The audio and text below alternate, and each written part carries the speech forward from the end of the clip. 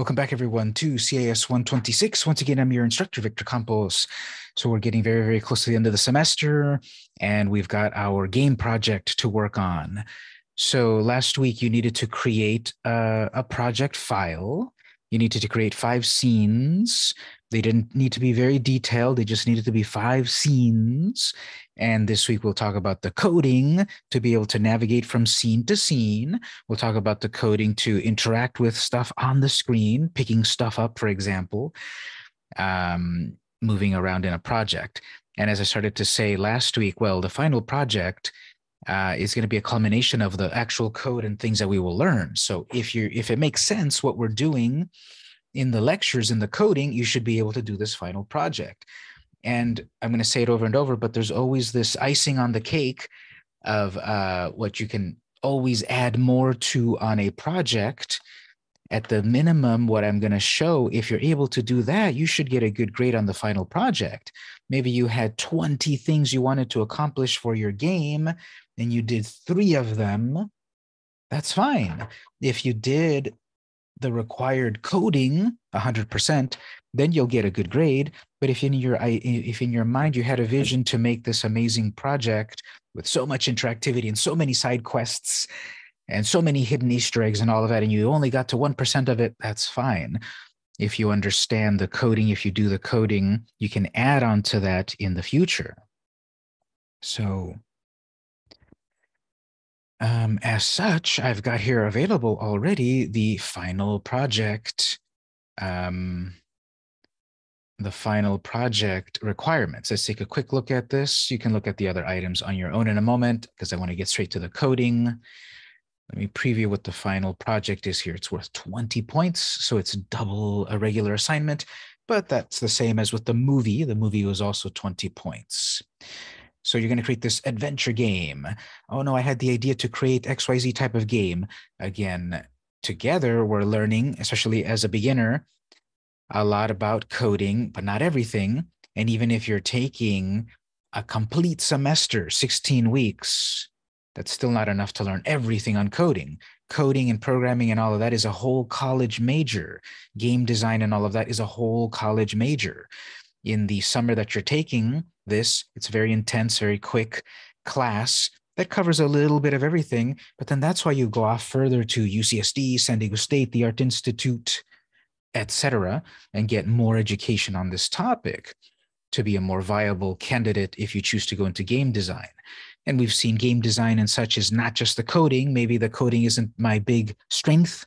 Maybe the character design, the background design, the animation, the tweening, the key poses, the scripting, the sales pitch of it all. You're going to find a place that you like in this world of gaming and animation. And so on this final project, it's going to be a culmination of the model sheet, the storyboard, the animated movie project that you should be done with it this week, definitely. And it's going to continue the ideas you started previously, that script, that drabble, the character biography, the storyboard, which then becomes the movie.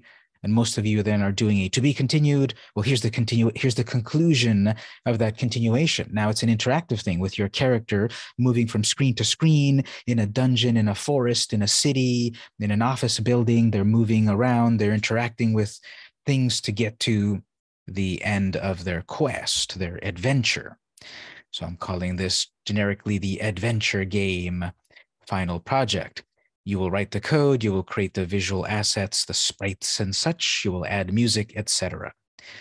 Here's a lot of detail of what the final project needs to be, which of course we'll cover together during these next 4 lectures, 2.5-hour lectures.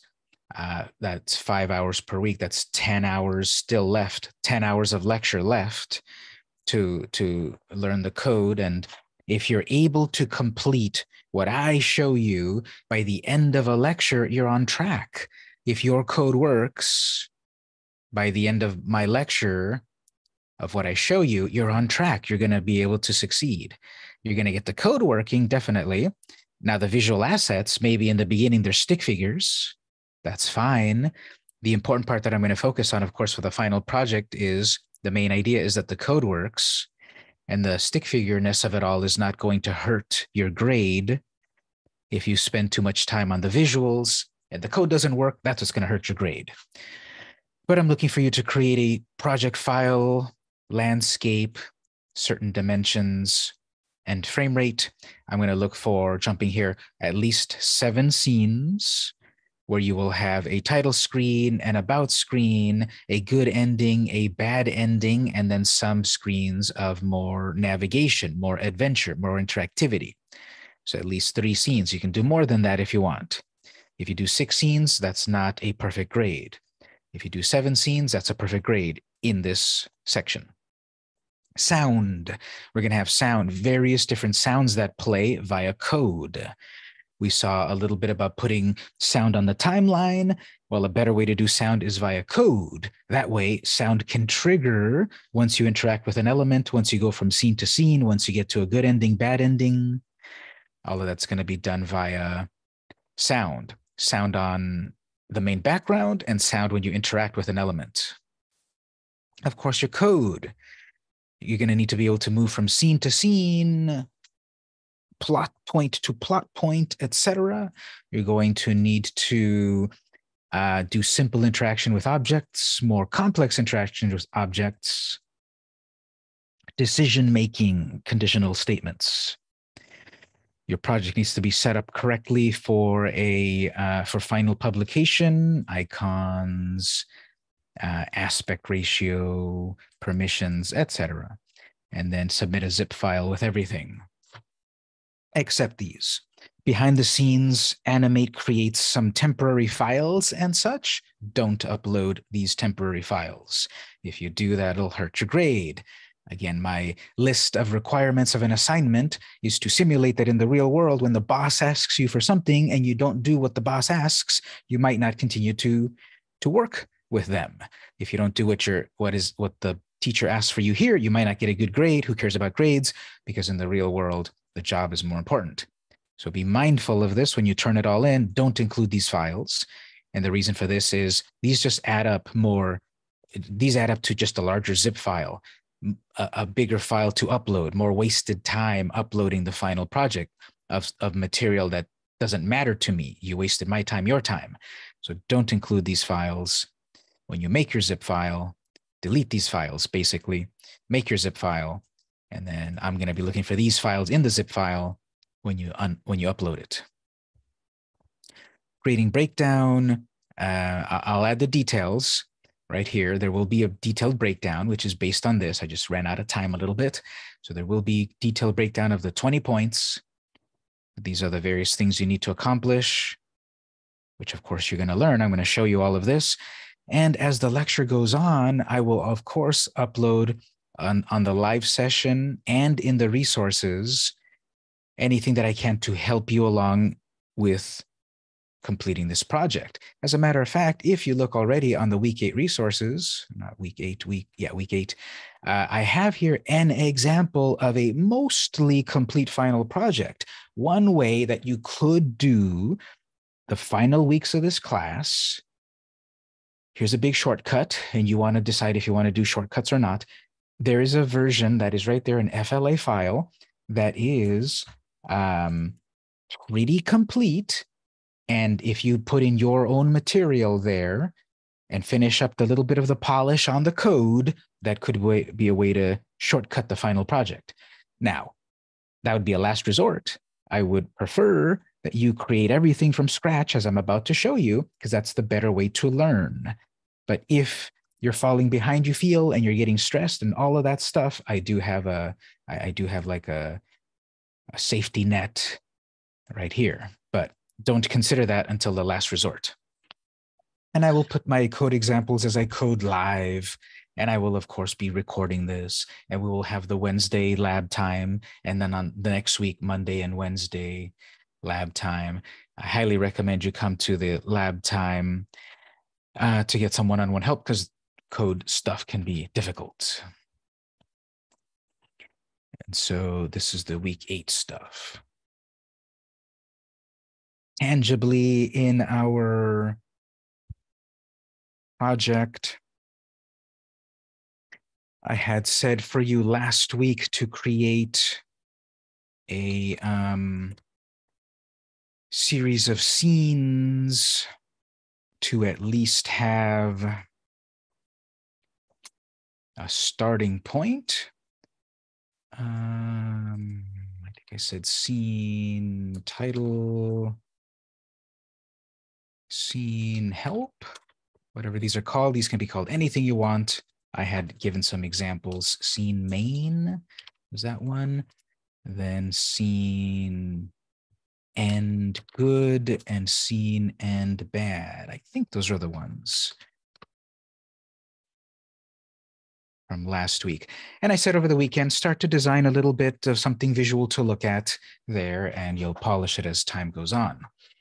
We needed also an actions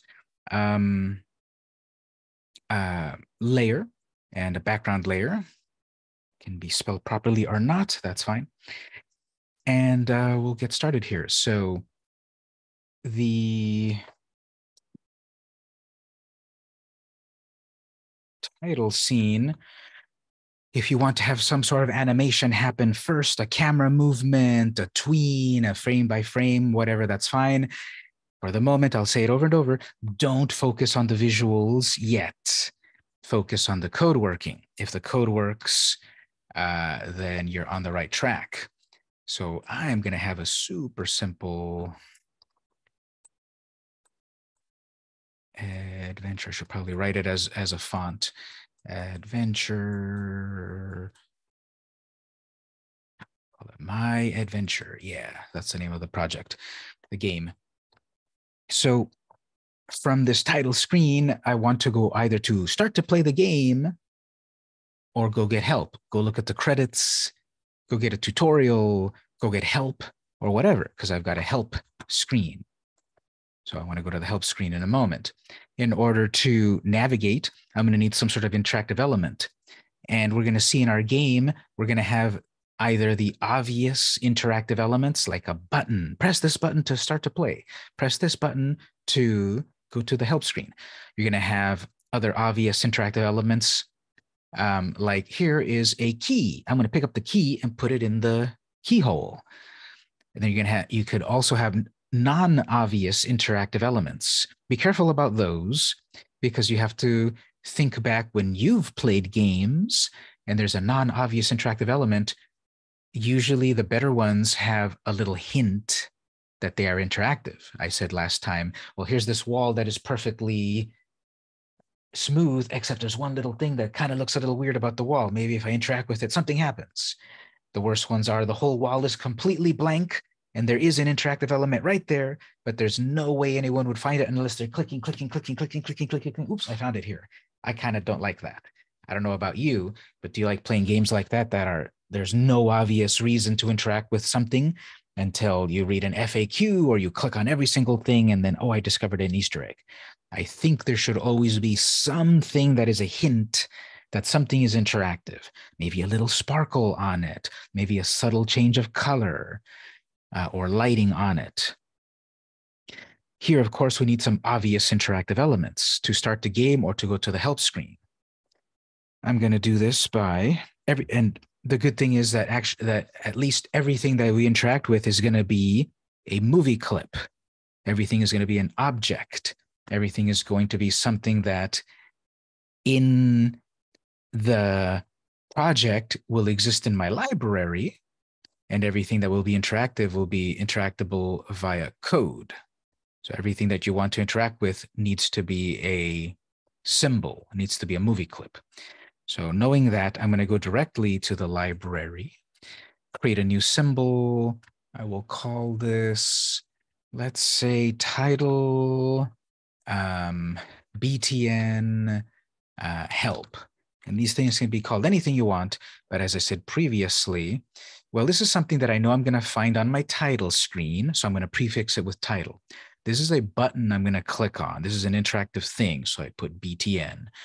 And then specifically what button? It's the help button.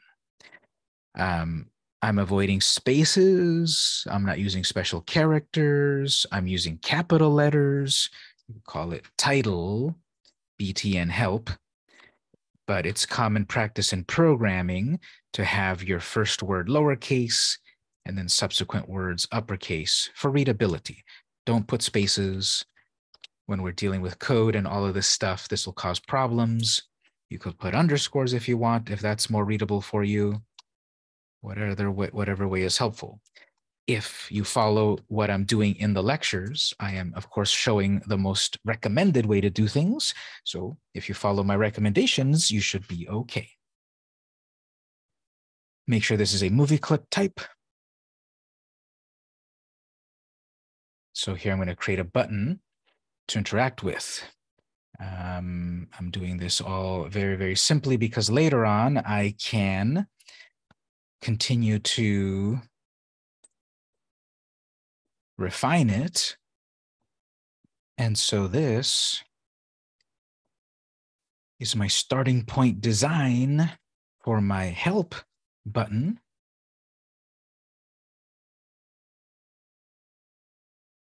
So when someone clicks this help button, it'll go to the help screen. I'm currently in the movie clip. I created a brand new movie clip. I knew I was going to have an interactive element, so I created it as a movie clip right away. I'm finished editing it or creating it for the moment. Return to my main timeline. And then I'm going to drop a copy of it. It's way too big. I can easily resize that.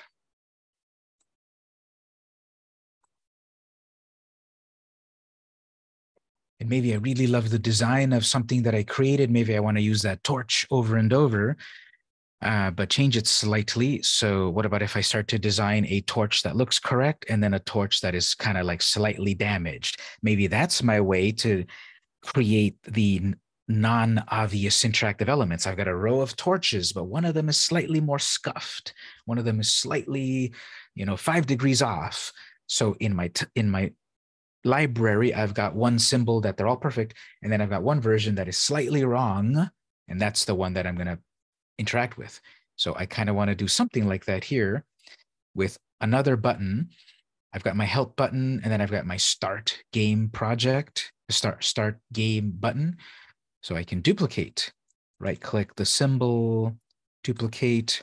I'll call this one on the title screen. It is a button, but not the help. It's the start the game.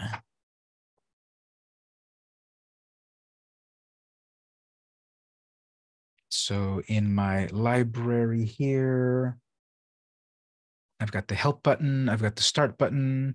Obviously the start button looks exactly the same as my help button. So I need to change it a little bit. Double click it. I'm going to flip it over and the text will say start. So let's see, select, modify, transform, flip horizontal. That text, since I wrote it manually instead of writing it via a font, just recoloring it to the background and then redrawing. Start.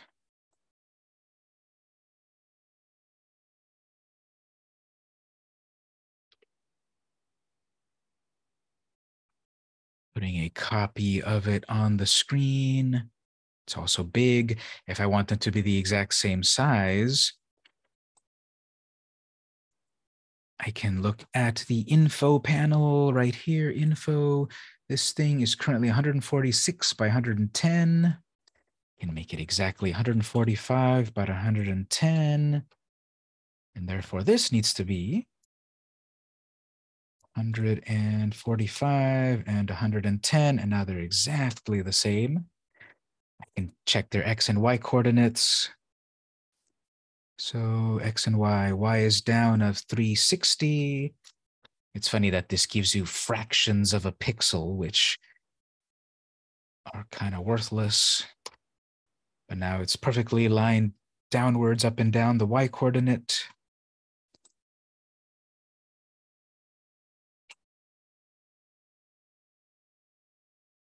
I could put guides and all of that to do something nice. But the point is, some sort of title screen, maybe once your code is all working, you're going to have first an animation happening, maybe the camera move around, maybe something happen, maybe a cinematic cutscene happen first. Maybe I create a brand new scene called scene, cinematic. And in there, I create a cool animation that happens for a moment. Then it comes to this screen. I don't want to put that in your mind yet. Focus on the code. Focus on the hard part, the code. Then go back and add the polish, the icing on the cake. Because what I want for this is to click to go to my help scene. In order to interact with these elements, I had said previously, tell me in the chat here, get ready to answer on the chat box if you'd like, please.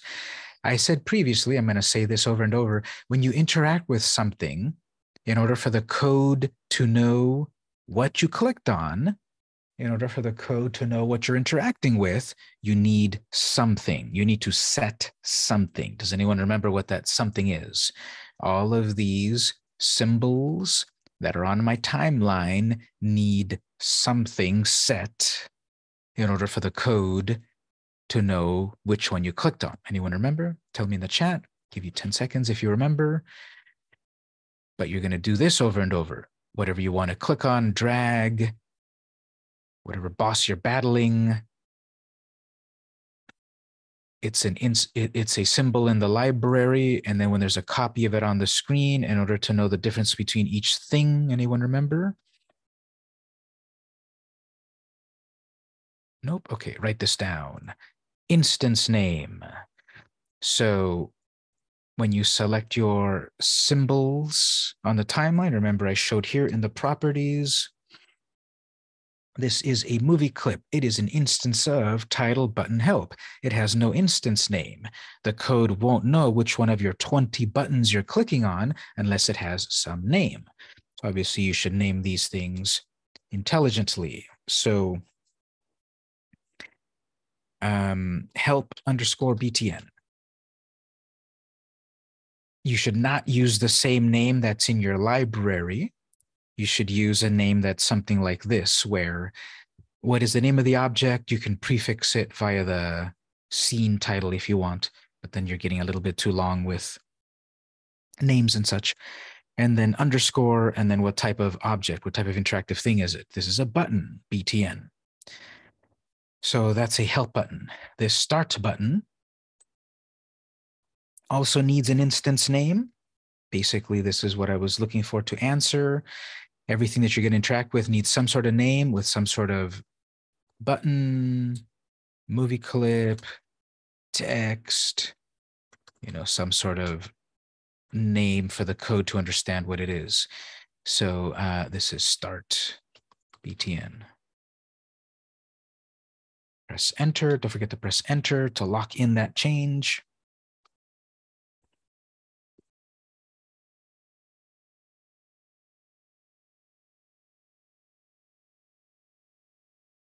So this will be the number one thing to memorize as you start this. Make sure your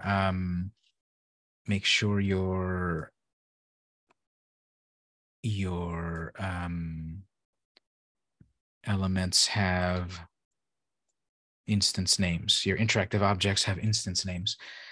So now it's time to write some code. The actions panel, you're going to use this a lot. So window actions, which has a shortcut of F9.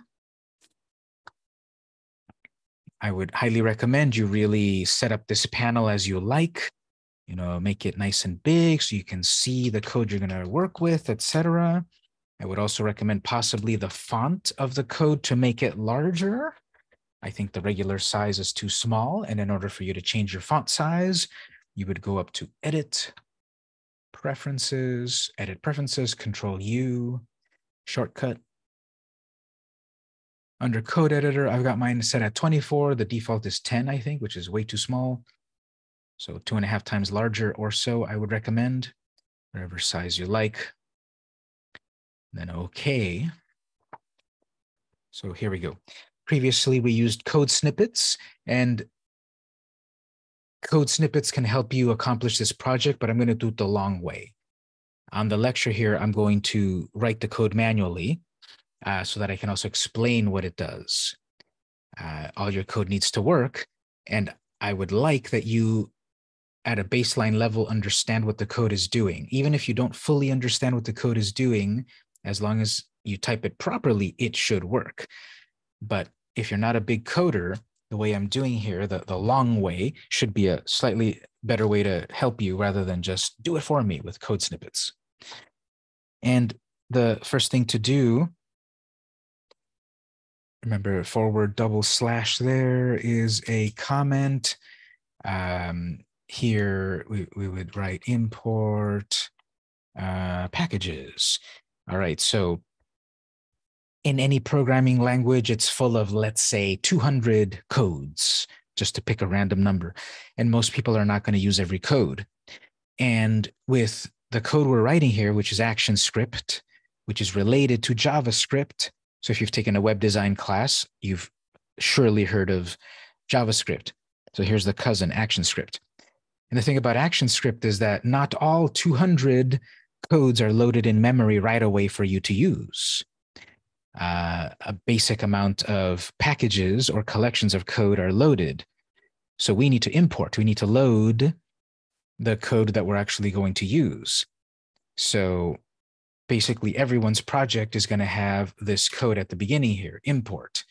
Now notice I started to type import and it pops up. Okay, let me further help you. What would you like to import of our possible code? Here's where you can write it manually, or you can select your Flash. If I double click that, okay, Flash dot furthermore events. Okay, I want to deal with accessibility. I want to deal with display errors, geometry, etc. I want to deal with events, EFG events, and then dot sound, capital S. The capitalization of all of this does matter. No, not sound yet. Sorry, not sound. Event, capital E, event. The capitalization of this stuff matters. There is some stuff that is uppercase, some stuff that is lowercase. I'll fully explain this in one moment, but let me type a couple more of these because we have to further say import Flash.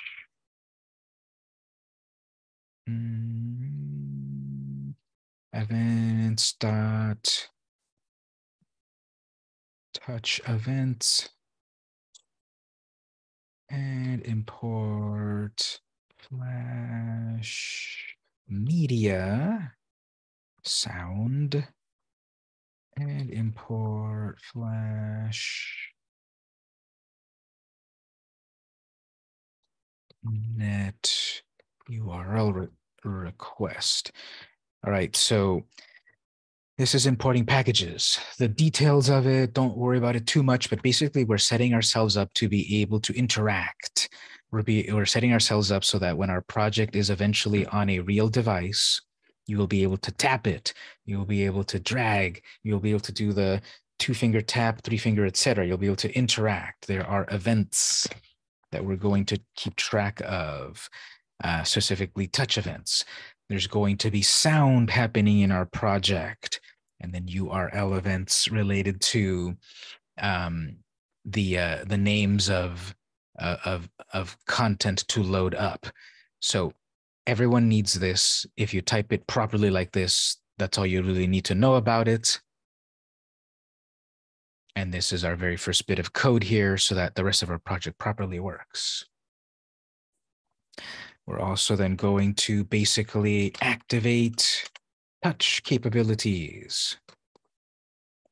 Now, when I do any coding in any of my classes, I write a lot of comments to kind of explain what the code does. I would recommend for you yourself, you also write comments. The ones that I write are fine. Or in your own words, you could write, add this to make it work. Right? You could write your own comments to give yourself your own notes in your own words. If my explanation doesn't make as much sense as it could, writing comments in your own words can help you. So here we'll type multi-touch dot input mode equal. Again, capitalization is very important. Action script related to JavaScript and the whole family of programming languages, capitalization matters. And so that's going to be the number one thing where you're going to have problems in this section of the class. You didn't type something right.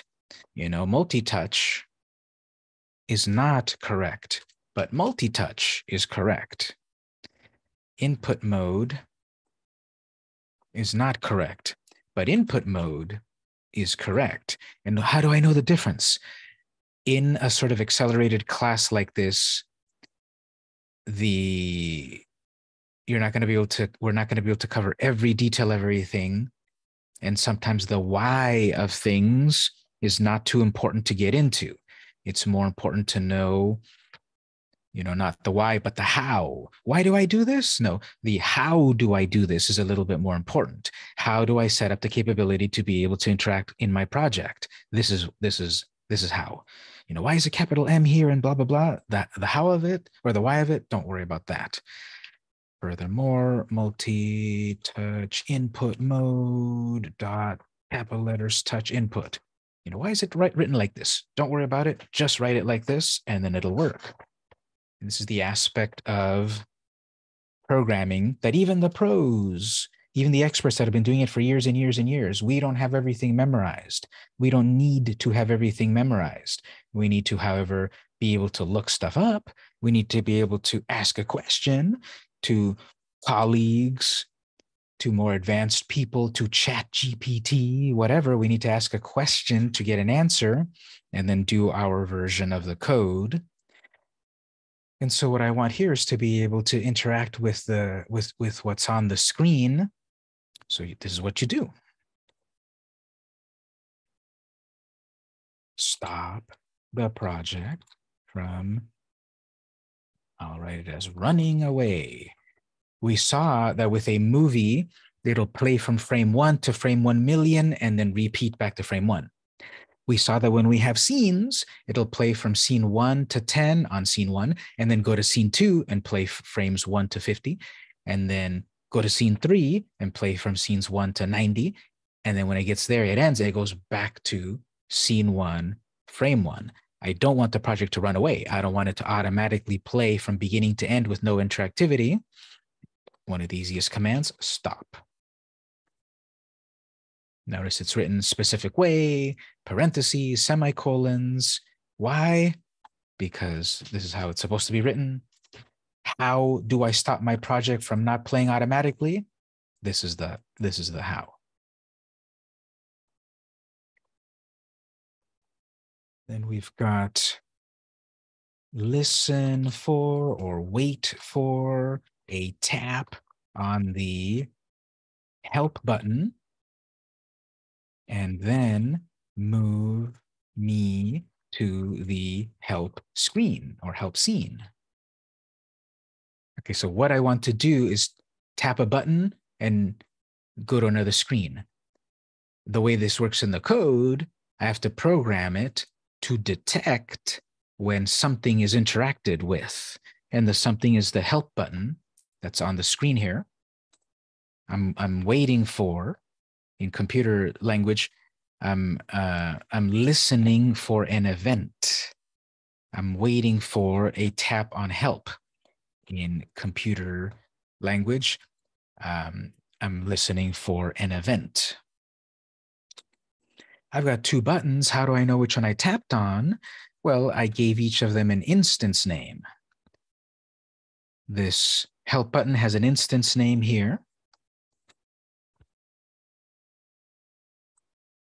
So the instance name, this is the number one issue that's going to happen here. Note.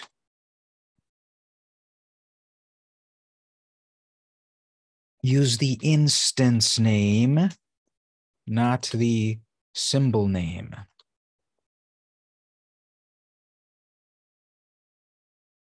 Lots of exclamation points to remind you.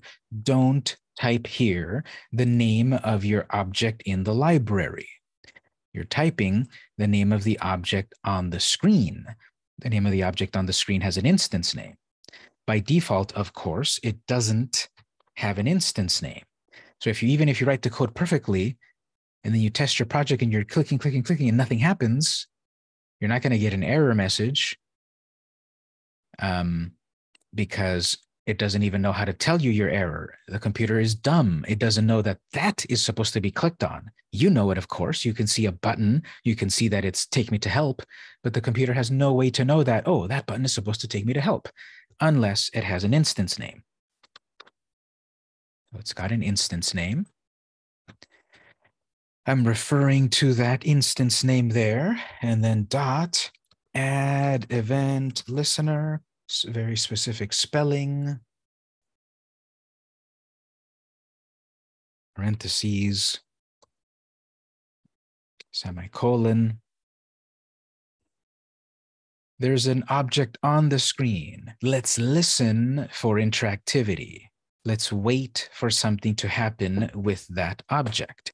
Many things can happen. A regular tap, a two-finger tap, a tap and drag. There's those interactive elements. There's the interactivity of I'm fighting the boss and I'm weakening the hit points. There's the interactivity of I've taken the left path twice, and now on the third time, the ghost will appear. There's a lot of interactivity.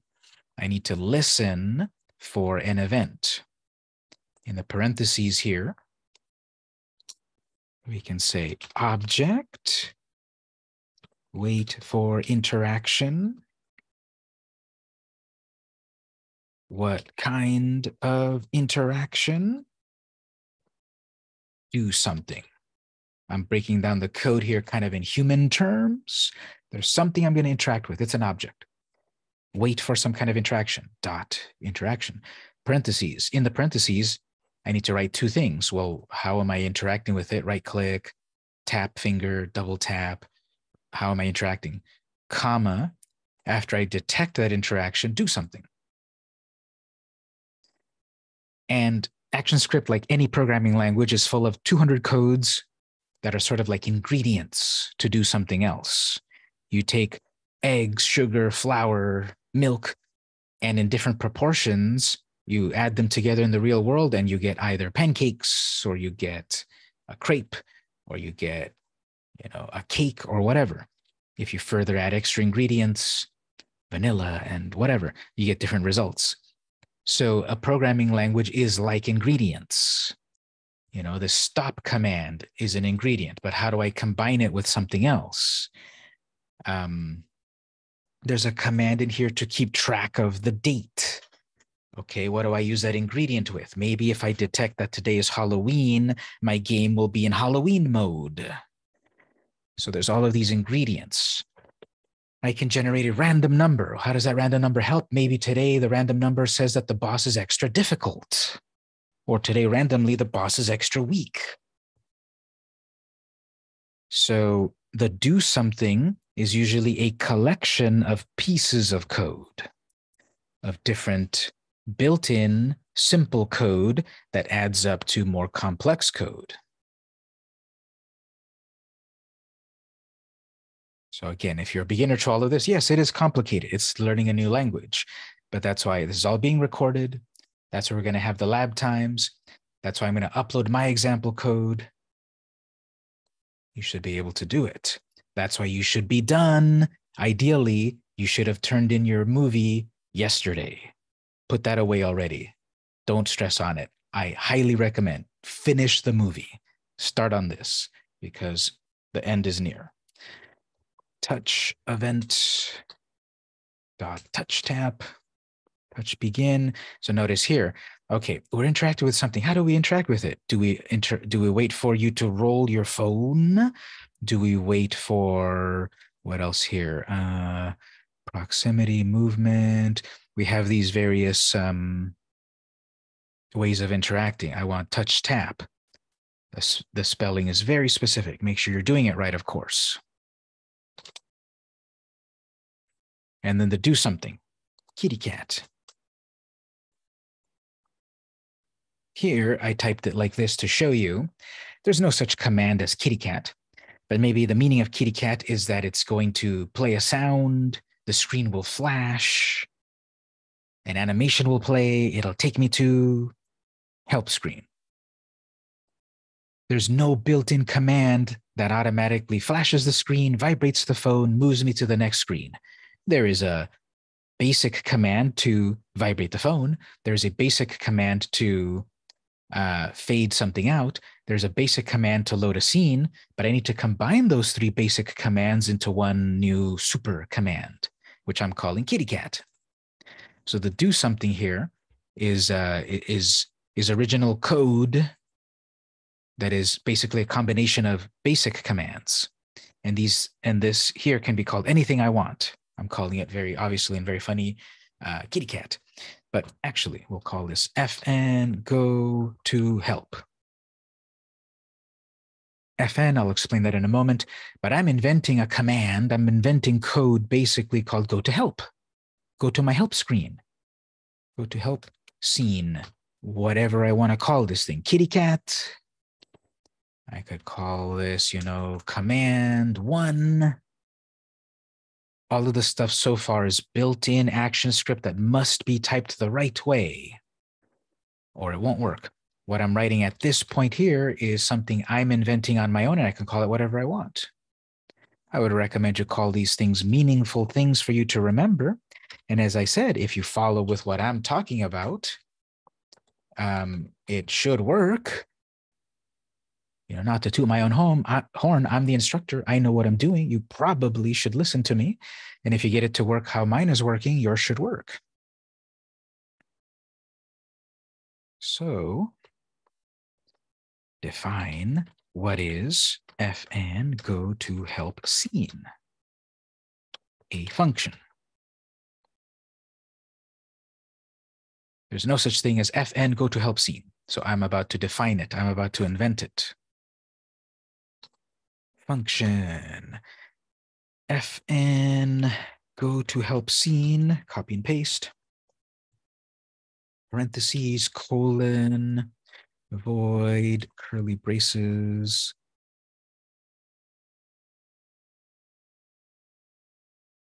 So the color coding of things also is a way to make sure it's working. Not that you need to memorize the colors, but let's say you're looking at your code versus my code. And in your case, your code is not the same color as mine. That's a quick indicator. Hey, wait a minute, something's wrong. Why is the instructor's code purple and mine is black?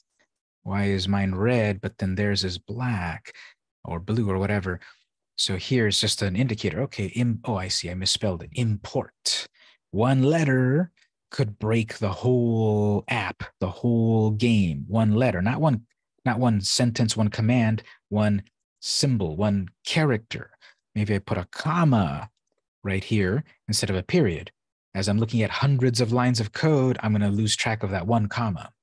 And when I run my code, error messages will pop up and the game won't work. And the error message will say, unknown error, line 5. So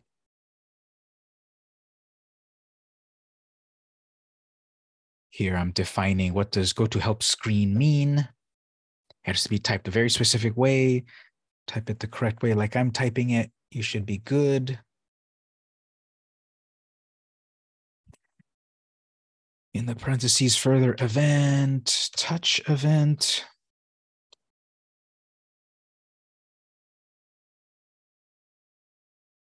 So this keyword function basically tells Animate, I'm about to invent a new code. What's the name of the code? Kitty cat.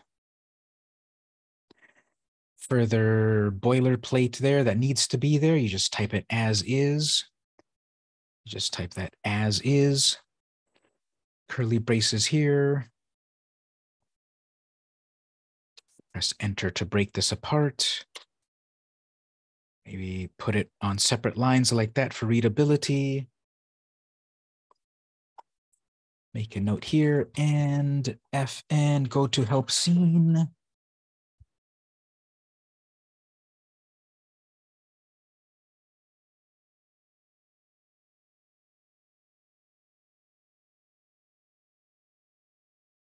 Trace fn, oops, quotes, fn go to help scene is running I'll come back to this in a moment.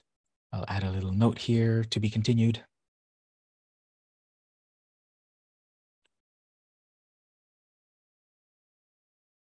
Let me pause here. Line 17 and 19, in my case, your line numbers may be different, that's fine. But in my case, line 17 and 19 are two things you're going to do over and over and over and over. There's something you're going to interact with. You're going to listen for interaction. Most of the time, it'll be a tap event. So that'll be over and over. This will change here because do something after we detect interaction. This will change. This will be whatever you want it to be. You'll do that over and over. You'll also do over and over. Okay, I need to explain what that is that I'm going to do over and over. You're going to have function over and over, touch event over and over, void over and over, and then the end of the code here, and a trace. You're going to do this over and over.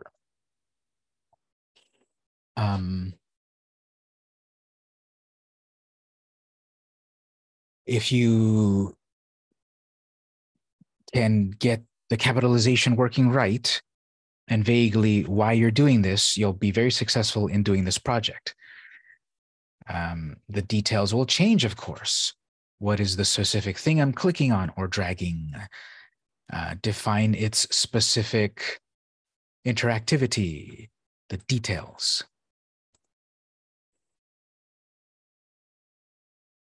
Here's the part where, depending on a variety of factors, now we need to check how this is all working. We are no longer doing a control test movie like we were doing previously.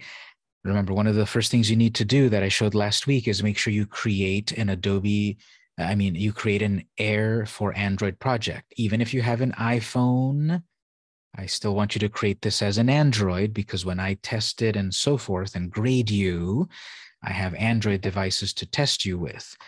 Of course, the project can be an iPhone game later, but for the grade and such and for the learning of it, please set it up as an Android. I had also talked about last time that under under File, Android settings, you have to set up all of these tabs. And then we've got either control test movie on my connected USB device or in the simulator. Now, for some reason, on my computer here at home, my simulator always crashes. I don't know what curse my computer has, but whenever I try to do this and do my lectures, this always crashes. So I'm not going to be able to do the Air debugger launcher. You probably can do it no problem. You should do so. You can do the connect to my device. That usually takes longer. But for me, I have to do the device. And my Android device here that I've got ready for testing and such, I'm going to plug it in on my USB here. This first time should be kind of slow, but then subsequent time should be faster. When I go to File, Android Settings, Deploy. I also previously talked about the certificate and the like. I already created one previously, so I need to browse for it.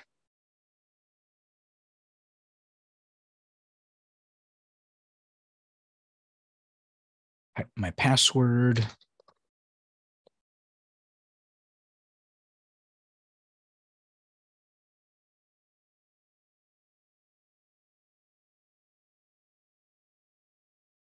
Save all of that, go back to settings. And in my case, I've plugged in an Android phone. I want to turn on install on my Android, launch it, and there's my device. So File, Android, publish. Oops, message.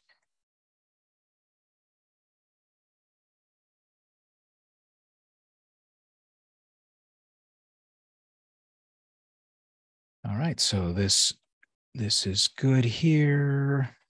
That I got an error just to confirm. Okay, so a couple of things. I started to write my code on the wrong layer, which doesn't really matter, but I should be writing my code on the actions layer. Okay, no big deal. I clicked on the wrong thing. So I'm going to select all of that and cut it and put it into my actions layer. But more importantly, it's complaining. I think I mistyped something. So this is saying access of a defined property, multi-touch input mode. I think I might have misspelled that. Multi-touch input mode, multi-touch input mode. Oh, mutly. It should be multi-touch, not mutly touch. So see, multi, even, see, it didn't turn the right color, but I didn't think about it. So now it's correct, multi-touch input. And even me, to show you that I've been teaching this class for years and I do coding for years, you do mistakes once in a while. All right, so I fixed my mistake. I got a pop-up. We're going to see this compiler error screen a lot in the next few weeks. And what this pop-up tells you, location and description. This might look like gibberish to look at, but you do want to look at it in detail. Apologies if the sound outside, the trash is coming by. But this is saying on a particular scene, comma, on a particular layer, comma, on a particular frame, comma, on a particular line, comma, on a particular column. So yeah, I'm on my title scene. I'm on my background layer, actually my actions layer. I just moved it. I'm on frame 1 of my actions layer. And then if I scroll down to look line 8, it is further then saying access of undefined property multi-touch input. Now, unfortunately, error messages in any programming language are often very vague, very technical, very nerdy, very hard to understand what they're saying. Focus a little bit more on where your error is at, because this might be like, what is a property and what am I looking for? Basically, I misspelled. Why doesn't it just say, you misspelled multi-touch? It's not smart enough to do that. No programming language is smart enough, which is funny. They're just not smart enough to fully tell you your errors. They're thinking like a computer. We're thinking like a person. We're better. We know what we want. The computer doesn't. So focus on where is the error happening, in my case, line 8. And when I looked at line 8 a couple more times, line 8, looking at it over and over, oh, I misspelled it. Mutly touch instead of multi-touch.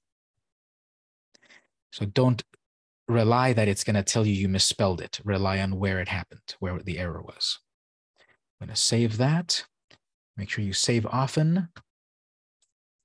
Go back to publish.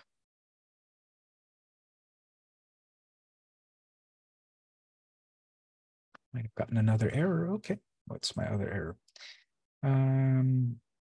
Oh, touch input. Okay, so let's see here. Access possibly undefined property, touch input through a reference with static type class. What does that mean? No worries, just check where it's telling you the error, line 8. Again.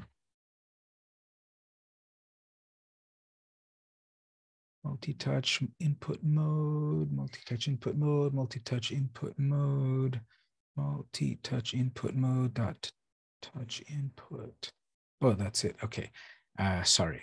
It's not touch input, it's touch point. I am looking at my notes, but I don't know. Spaced out for a moment. So that should have been touch point, not an input. I did it wrong because I relied on the little pop-up to appear. And then so alphabetically, touch input was first alphabetically. So I spaced out and I selected that one, but I needed touch point, which is a little bit lower in the alphabetization. So the pop-up helper is helpful often, but you know, if you're a little drowsy and such, possibly you might not notice the details. So make a note of that. It's touch point, not input. So one more time. File, settings, publish. All right, no error that time. This first time that I publish, it always takes a moment. You should check your code. You should write a little bit of code and then test it. Write a little bit more, test it. Don't write 50 lines of code and then write and then test it, because then one error might have added up to 20 lines later, and it'll be a lot worse to deal with. So it popped up. This says success. No errors in my error panel. And now on my device here, if you're looking at me on the webcam, my app is there. It's overexposed, but trust me, it's there. I'm not going to change my webcam settings, but there it is. You can barely see it. So see, there it is. So my app is loading up on my device, and tapping on the help. I haven't finished it yet, but tapping on the help is going to move me to my help screen. So for the moment, I just wanted to make sure, does it load up on my device? And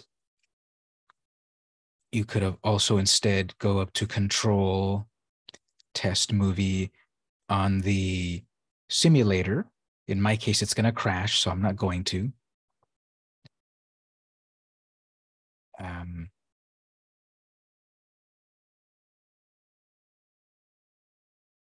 And so I figured out the two errors that were there.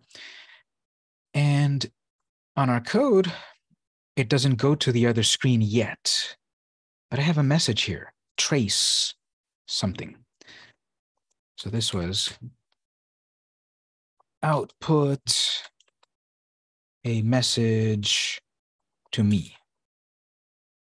The trace command doesn't do anything except to tell you a message, to tell you any note to yourself. As your app is running, maybe I think I wrote the code right and I'm tapping help, but nothing happens.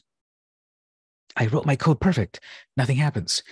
A trace statement, a trace command is a way to force feedback, a way to force a message to appear. I want that if this is all working, I tap the help button and I want it to display go to help is running, or, this is working. I want it to tell me a message when I interact. This is going to appear in the trace panel. Now, in order to see these messages, though, we need to go into the debug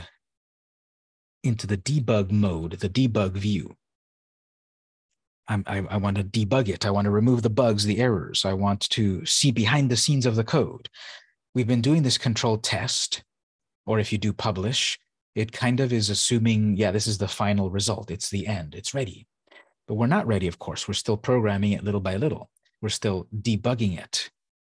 So I would recommend, to get used to in the next few weeks, start to use the debug panel or command more than the control command. Because debug also says debug movie on a simulator or on a device. There's a big difference. Control test movie sort of finishes your movie, but debug, I'm still working on it. Show me feedback, show me error messages, show me trace messages. So I'm going to go instead to debug movie onto my device. I'm going to wait for it to load on my device. My screen will change a little bit to show me some extra panels, so that when I tap on the help button, I should see that trace message. And throughout our coding, we are going to use the trace command to give ourselves some feedback. See here, the screen changes. Debug console, call stack variables, output at the bottom. My game is on my device here. I'm going to tap help. And what's that there? Down at the bottom here, it detected I tapped it. Help, go to help is running. If I tap it again, it detected it, and I tap it 50 times. Every time I'm tapping it, oh, it's detecting I'm interacting. So the trace statement doesn't do anything, but also it does something very important. It gives you the feedback when you're interacting with your project.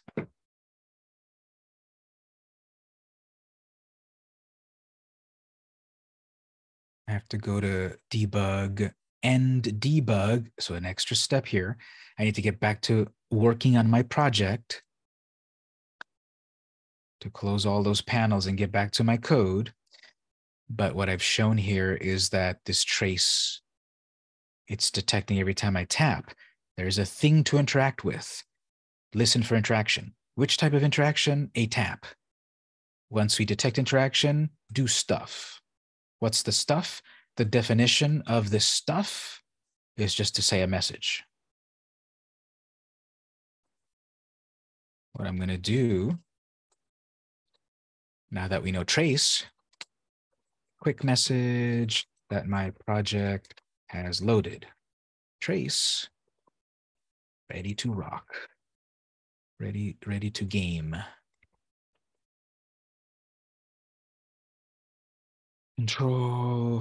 Debug, test movie. Can I just click debug? Yeah.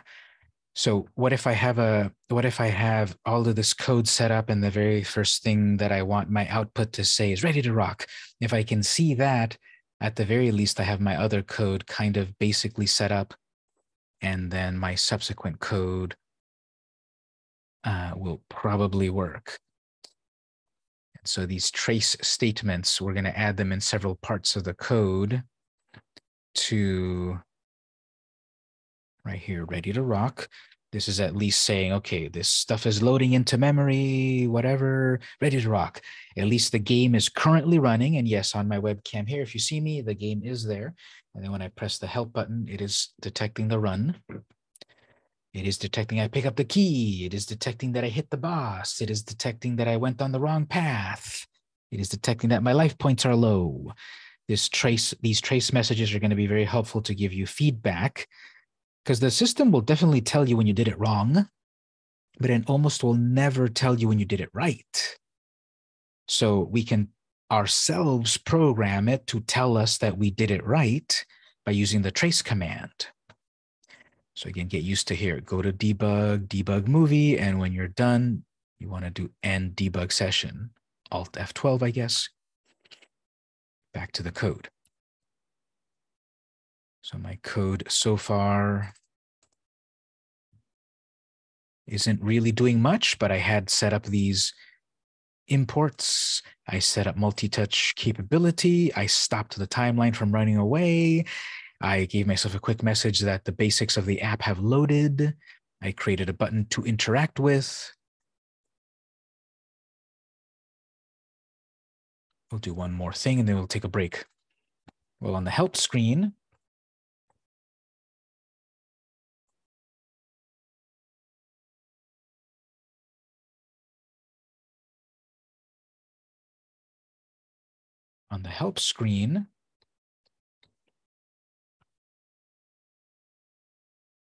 I want to click on help, go to help.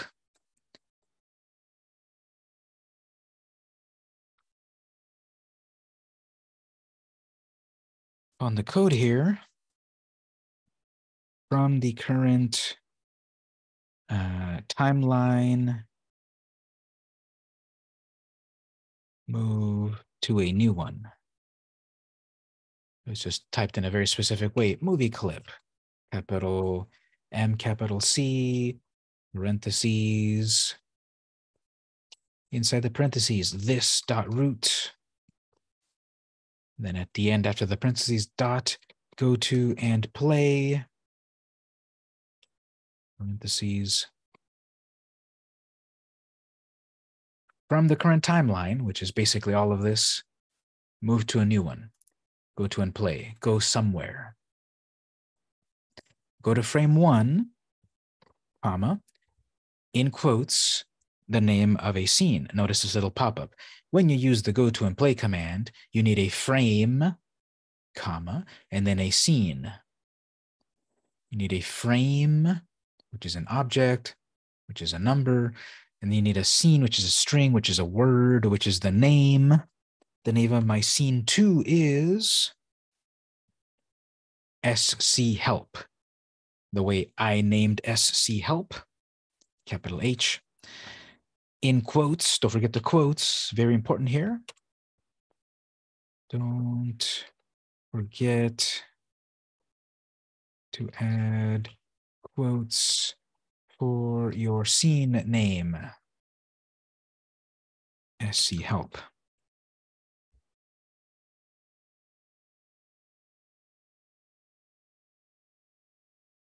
You're going to do this over and over and over.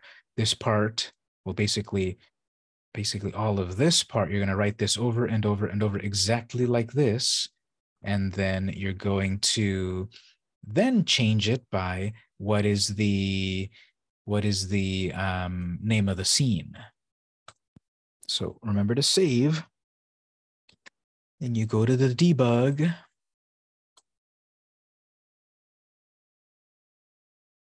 Let it compile. Subsequent times should be faster because the previous code has already been prepared and such. It just needs to upload the latest version to the device or the simulator. And what I want to see here on my device, I'm not going to be able to fully show it on the screen because my simulator doesn't work on this laptop, but on my device here. So the ready to rock message is there. I tap on help. I see the go to is running and this is ready to rock again. I press it. It says go to help is running, ready to rock.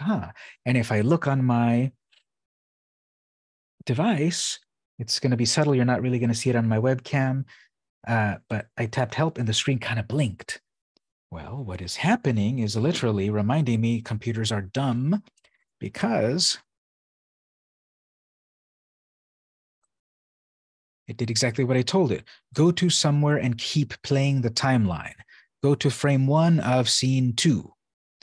Well, on scene 2, it says my message, how to play, and it has 1 frame. And then when that plays, it goes to the next scene, main, which is empty. And then when that plays and finishes, it goes to the next scene, end. And when that plays, it goes to the next scene, bad. And when that ends, it goes back to scene 1 and it reruns the code. It reruns the ready to rock. That's why I keep seeing ready to rock over and over. So we have go to and play and go to and stop.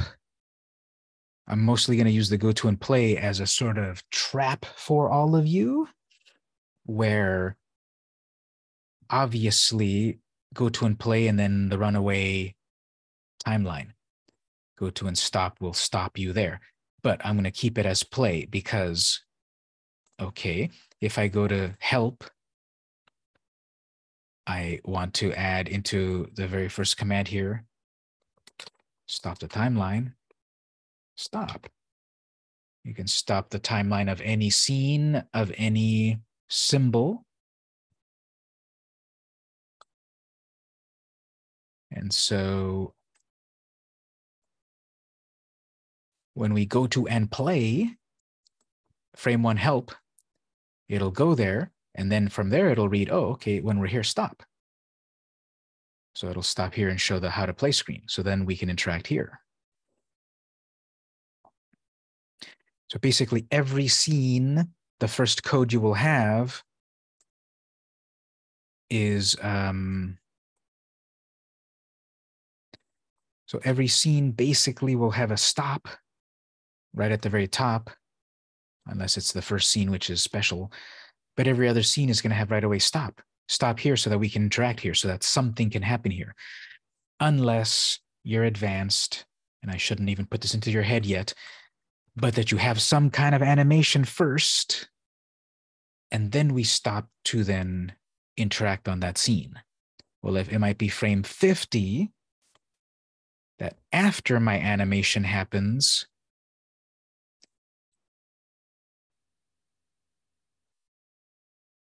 frame 50, I got to stop. I could do it that way. Again, I shouldn't really be putting too many variables in your head yet, but for the future, after the code works, play some cool animation and then stop here and then click to interact and such. I'll take that back. But here is our project so far.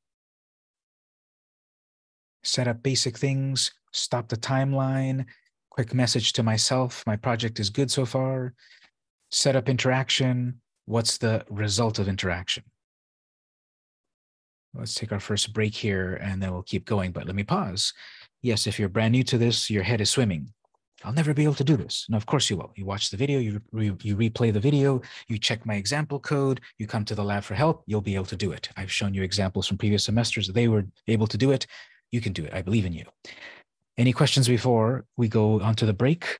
Any clarifications on anything and such before we take our first break? Yes, no in the chat to tell me, and then we'll take a break.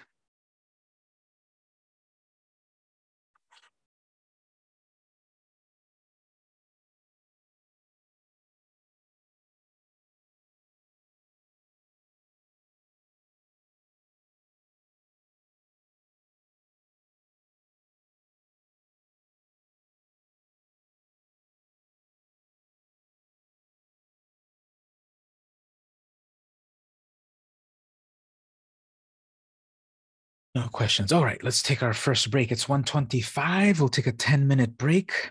Here's my code so far. I won't be able to show, every line of code at all points. But as we take our first break, this is our first bit of code. I think it kind of all fits right there. This is all, well, it's all important, but here's all of the important code so far as we take our break. Actually, can I show it like this? You can screenshot it. And again, I'm going to put all of this on Canvas, so don't feel like everything is that you'll lose it all. This is all our code so far, frame one. So take a break until 1:35, and then we'll continue.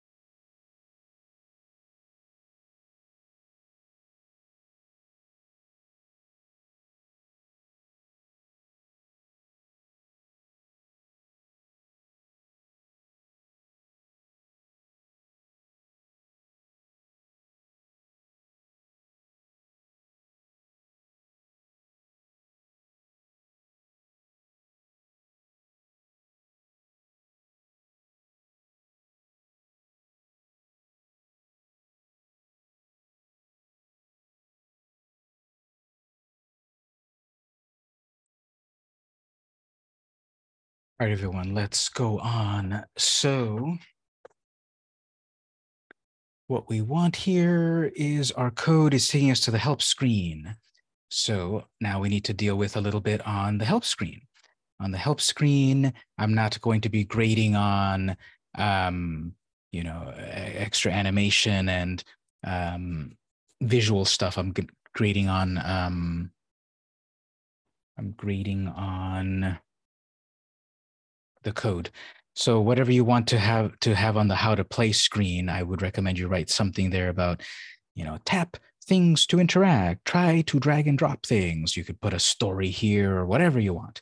But again, consider it when someone plays your game, they don't know your game at all. So why not help them a little bit? You could further create, here's where you could go off icing on the cake. You could further create a button here to go to some other scene that is story, SC story. And under that screen, the story, the text moves onto the screen and you have an animation and a cinematic or whatever. But again, don't do the icing on the cake until you have the cake. And so let's say that I have the how to play here stuff. Okay, great. Now I want to go back to the game. Here is the programming of things. You can program it that, okay, now that they know how to play, let's just start the game. Go to play the game. I'm going to program it that we go over to back to the title screen and then they press play. If you can get that to work, great. If you can do the shortcut of from here, let's start to play, you can do that. But again, I'm usually teaching the long way. You can do your shortcuts here and there and I'll point them out. So the long way is I'm going to go back to the title. Now, there's going to be instances of copy and paste and instances of writing it manually. I'm going to write it manually for the moment to get the practice. And then once you kind of understand it, definitely consider copy and paste. So just to also show you here, make sure you're doing things where you expect. You've got your assets and such on a particular scene or on a particular layer. And then you've got your code on a particular layer. So the little A will be a marker to let you know where your code is existing. And then the dots are where there's visual elements. So make sure you're writing the code where you expect it to be. So on my actions panel,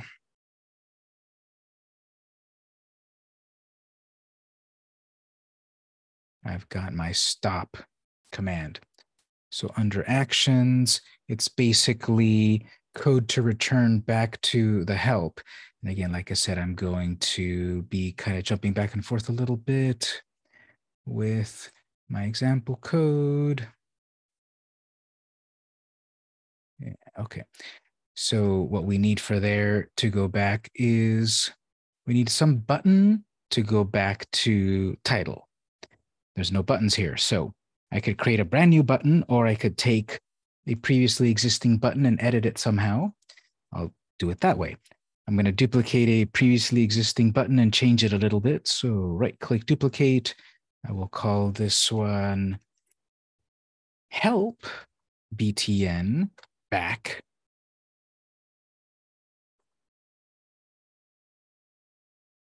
Right. So then alphabetically, what I'm seeing is title button, help button, all the stuff that's in the help scene, in the title scene, etc. It's a button to go back. It's a button for help, a button for start. So that's how I'm going to name these things. And so that back button, I'll put a copy of it there. Maybe in this case, I will have it kind of bigger compared to my others, but I'm running out of space on to what I'm writing for help and such. And now I'll change this. Remember, you can double click it from the library so that you only focus on that element, that object. But sometimes you need to see this in relation to everything else. So the other way to do that is to double click it on the timeline and see how the other things fade out. And now I'm actually editing that object. So let me just change this button.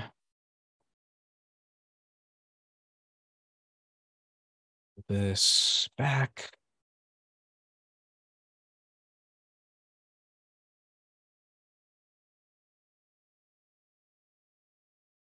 This needs an instance name. Don't forget to add instance names to all your interactive elements.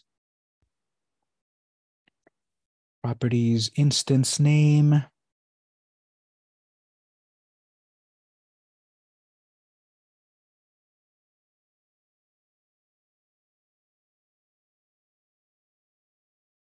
So this will be back underscore BTN. You may have more, be careful about this. You may have more than one back button, let's say. Only one thing in the whole project at a time can have a certain instance name. You cannot rename seven. You cannot name seven objects on the screen with back button. They have to have unique. They have to have unique names.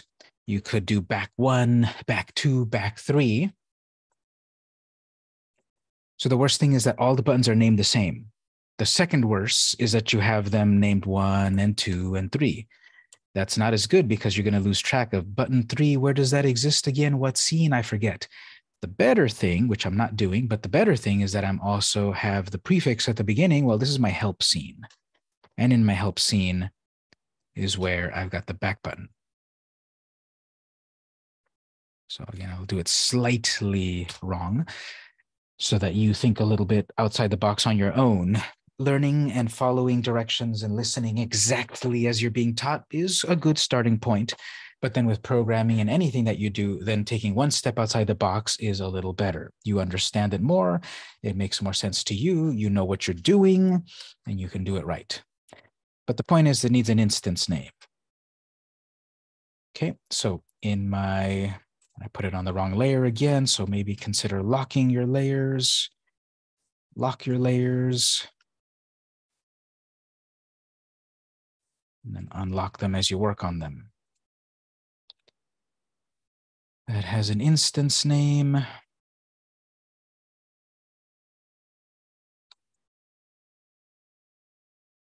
So now the actions, now the code. This scene just stops the timeline here. I don't need any of the other previous code about multi-touch and all of that. That was already set up on frame 1, scene 1. So here we just go directly to, I guess we can make a quick note. Note, no need for import and multi-touch code here. It's already done on frame 1. But on this particular scene, on this particular frame, I do stop this timeline, and then I set myself up for an event listener. So the name of the button on the screen, .add event listener, parentheses, semicolon. Within the parentheses, typing this over and over, touch event, capital E, capital T, .touch tap, all in caps, comma, and then this is where this changes. So FN is a prefix commonly used to denote this is a function. This is a function that I invented. This is a set of code that I invented, a group of code, a chunk of code, FN function. This one is going to go back to the title. Go to title, scene. I need to define the meaning of that.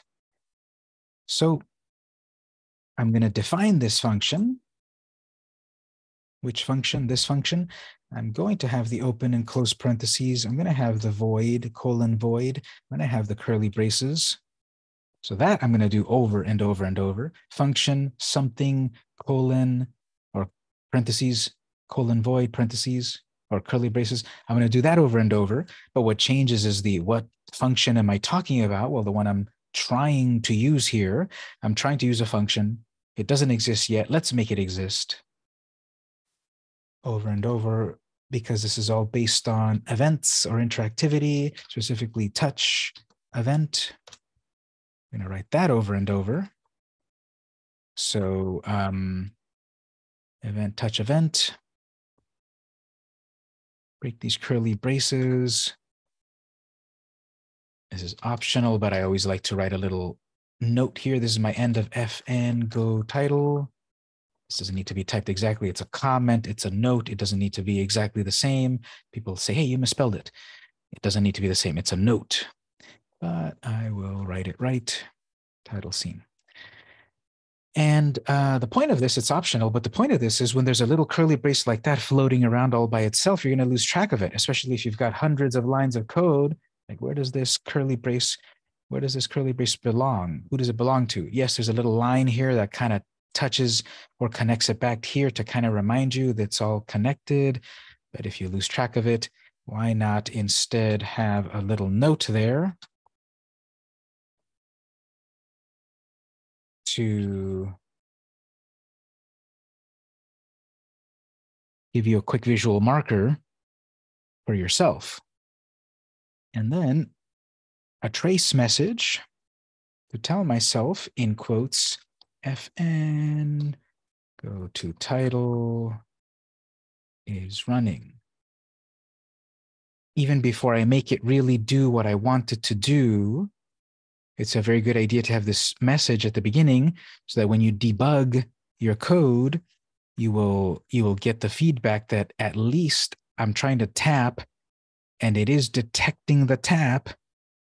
I might have written the code properly and I'm tapping and nothing happens because it'll tell you when you did it wrong, but it won't tell you when you did it right. You might say, well, that's wrong. I'm tapping and it doesn't do it. Isn't that wrong? No, not to the computer. If you wrote the code right, it's right, because we have logic errors and we have syntax errors. Syntax errors is that I misspelled the word event or that I wrote events. That's a syntax error. There's no such thing as events, but there is event. And on touch event, there's no such thing as touch event, but there is such thing as touch event. That's a syntax error. You're not typing exactly the pre-made code. Logic errors are harder to deal with because this is sort of like the 1 + 1 = 2. Does 1 + 1 = 2? Logic errors. Okay, does 1 + 1 = 2 on a Tuesday versus a Wednesday? More complex questions and such that the computer doesn't fully know the answer to. So putting a trace message helps give feedback to yourself to see if it's working. And I do recommend as a beginner to test your code often. The code is not quite complete, but I'm going to test it because now I've got interactivity on my help screen. I've got detect a tap. If tap is detected, say a message. If all of that works, then I'll write the code to move me from screen to screen, which will look very familiar than what we've seen already.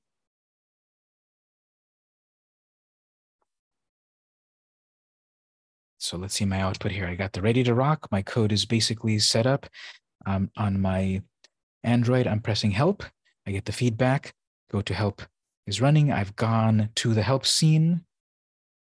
Now, on that feedback, on my Android, I see that I'm on the help screen. On my feedback here, again, it doesn't tell you if you did it right. So maybe I'll add another trace. But anyway, I've got the back button on my Android phone. I'll press the back button on my Android, and it's got the detection here. Go to title is running. So it's detecting that I'm tapping on that button. It's not actually going there yet, but it's detecting. And that is all just to get used to. Write some code, save the code, debug the code, test the code. So what I want to do here, maybe optionally, note where I am. So trace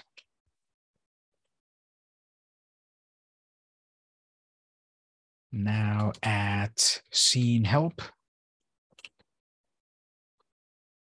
So whenever I go to that screen, I will see that message. To finish this code, well, very similar to before, movie clip, almost exactly the same as before, movie clip dot go to and play, parentheses, I need to fill in the details. In this current timeline, move us to some other timeline.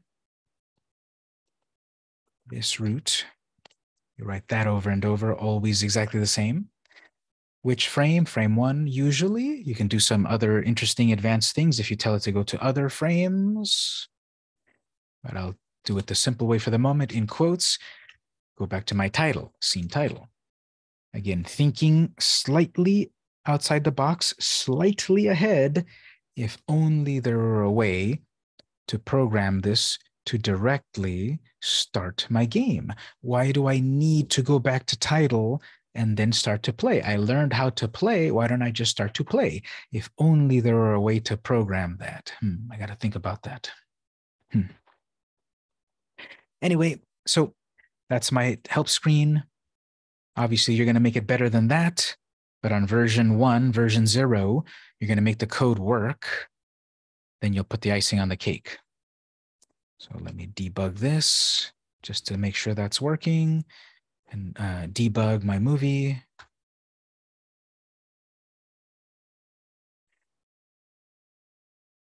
I will be interacting on my device. It's maybe a little faster on the simulator, but I have to do it on my device.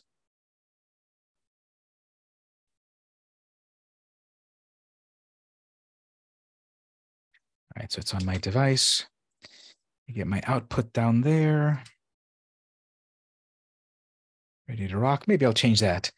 Loaded title scene, right? You can make these things say anything you want. So I go to help. Go to help is running. Now add help. So I'm on my help scene and it's on my webcam as well. Then I press the back button. Go to title is running. Ready to rock. So that's working so far. Little by little.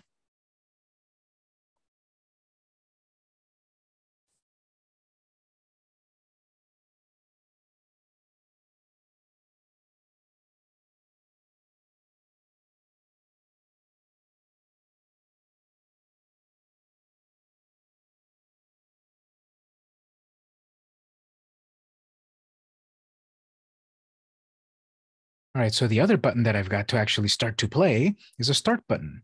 That's going to be where I can do a little copy and paste instead of writing it manually.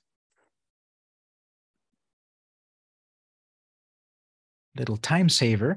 I need that button to be interactive, and when I tap it, go to another whole screen here. So I'll fix that in a moment, but I've got something on my main screen here. So code.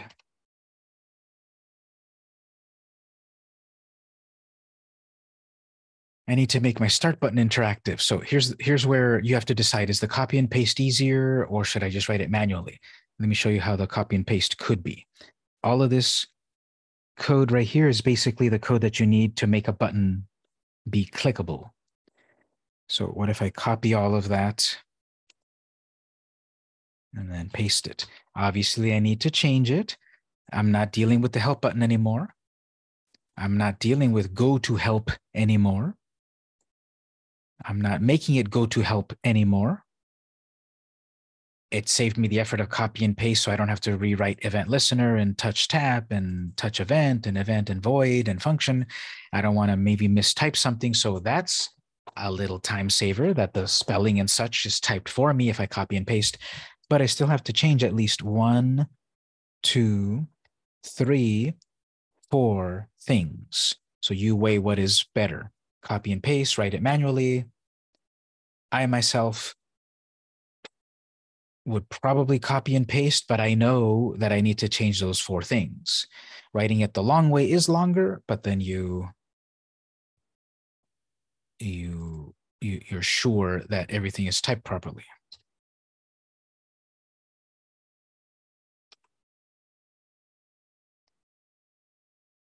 So number 1 thing here, well, note, make start button clickable, take me to main screen.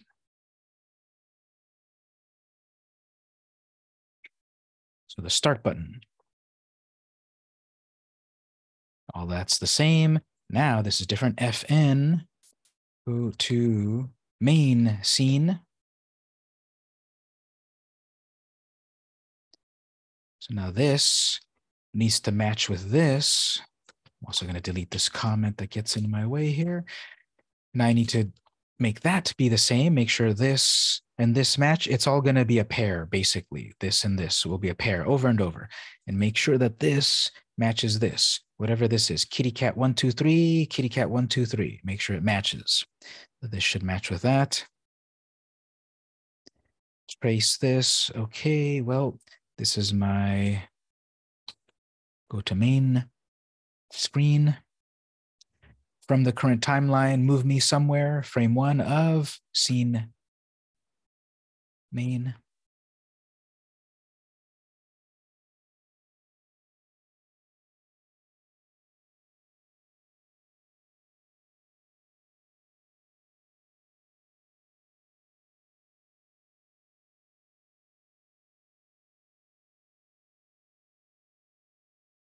And when I click on that, it will go to scene main. Well, on scene main, runaway train, runaway timeline. So make sure you've got an actions.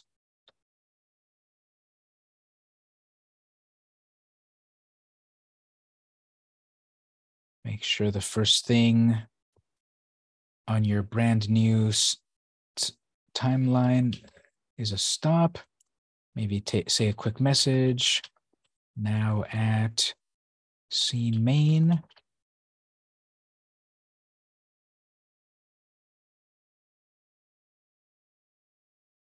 Debug that.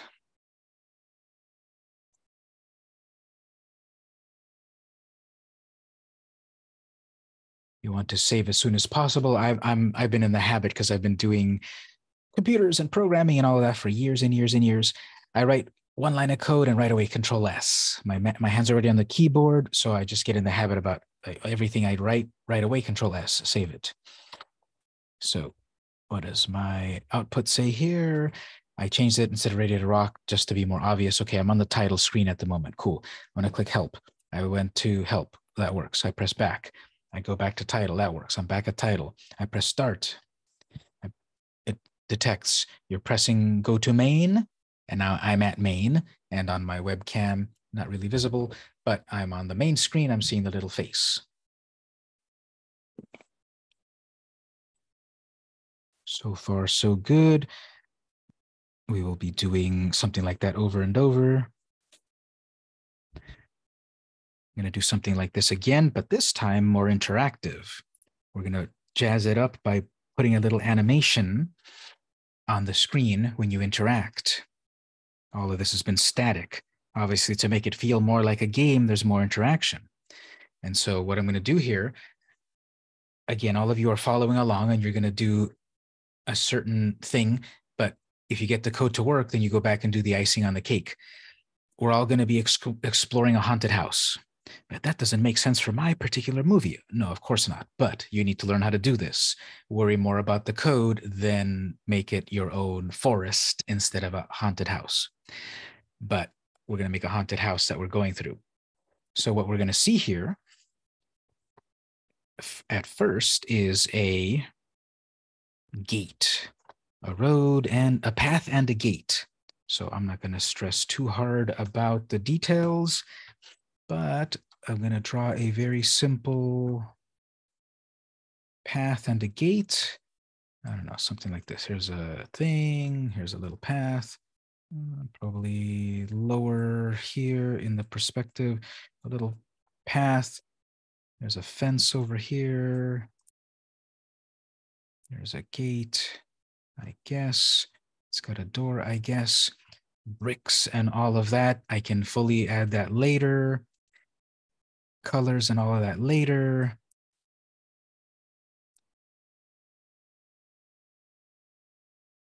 Spikes on the gate later. I can fix all this later. So the interactive element is going to be this door. Now, here's where you have to think. Everything that's going to be an interactive element should be on its own layer.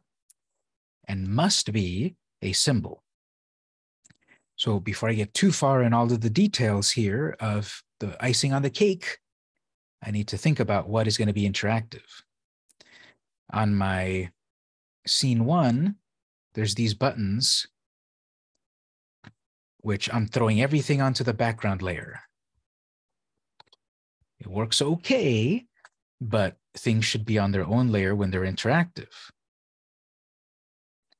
A little bit better would be here, a layer, let's say, called buttons. And these buttons cut and paste in place on their own layer. The background is on its own layer. The buttons are on their own layer. The code is on its own layer. If you didn't see what I did, don't worry, replay the recording. You don't have to do this, but if you want to. Now, moving forward here, on this main screen, that door is going to be interactive. I'm going to set this up so that this door is on its own layer and it's its own symbol. So I did start to draw it. Here, but now that I'm telling you, when you do your own version eventually, this door, I want it to be interactive and I want it to animate. I want it to swing open.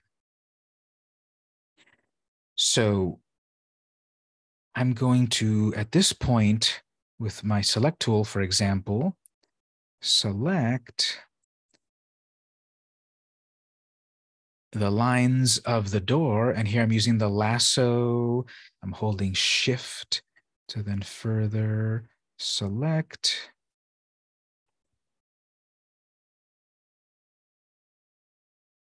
So I selected the lines of the door.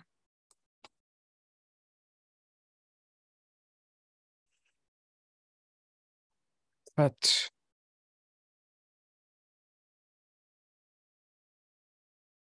I have that background layer. But then I'll have a new layer just for the door. Right-click, paste in place. So I take it from exactly where I first drew it. If I do a regular paste, it'll paste somewhere. And I have to nudge it into place. Well, why not let it automatically paste it in place to the fraction of a pixel? So even though to the user, to the player, it looks like all a complete thing, you're going to be putting different interactive elements on their own layer. So now if I hide there, I've got the door on its own layer.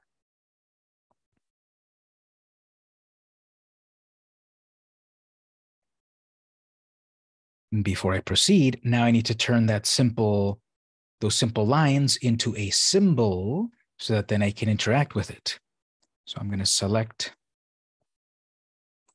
Also, now that it's on its own layer, when I try to select, it's only selecting the stuff on that layer. I locked my other layers. So that's one way to make sure you accidentally don't interact with other things on the screen. The door is on its own layer. Select the door, F8, turn it into a symbol. We'll call this main.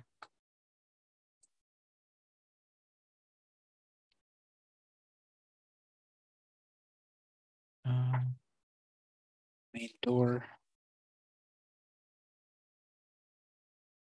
On the main screen, this is a door or a gate or whatever.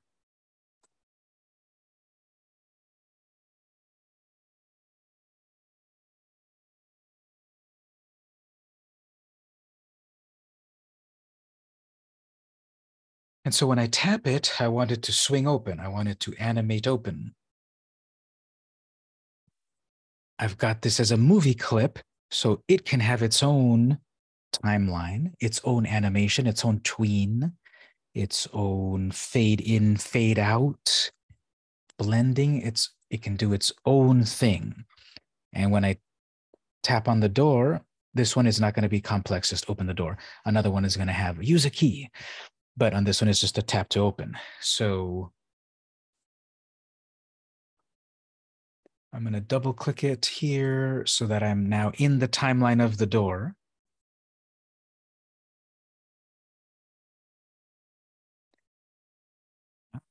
Let's see, there's many ways to do this. Okay, also what I'm going to do is to learn this, whatever you're drawing, I think I'm gonna put like a bright red color as well to show that something's interactive. Again, I can change this whenever in the future. But let's say later I've got again 10 torches on the wall, but one of them is the correct one. As I'm programming it and setting it up, the interactive one is going to be bright red. Later on, it'll be normal. I can fix that later. But for this moment, this is going to be interactive. Just color it, and I'm going to animate it opening. So it's going to swing open to the left on its right. So frame 5, F6, pre-transform tool. It's going to flip over. If I just start to kind of flip it over like this, so eventually it's going to flip over, right? But not flip over literally. It's going to swing over. So by using the transform tool and this center point that a lot of you, when you were trying to move your things, you were pressing that and it's like, what's this doing? What am I doing here? That little circle there is where does it rotate from?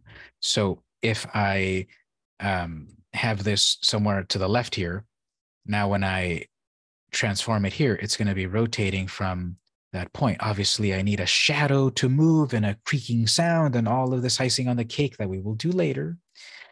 But I want this to flip over like this, like the door opened. Well, I need to draw it in perspective. Yes, icing on the cake. But what I'm trying to set up here is that frame 1, then on frame 5, F6, skip 2 frames over, F6, move your little rotation point to the left, where I will kind of start to rotate it a little bit. Skip 2 frames over, F6. Make sure your rotation point is there again. Move it over a little bit more. Skip 2 more frames, F6. Rotation. Bring it over here. How do I know how much to move it over? As a beginner, you don't really know how much. You'll get a feel for it. It can be mechanically X number of pixels, but don't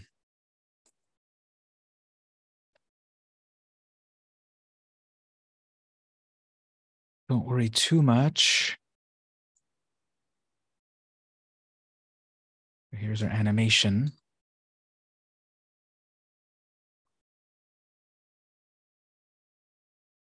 I need to draw hinges and all of that. Yes, later, icing on the cake.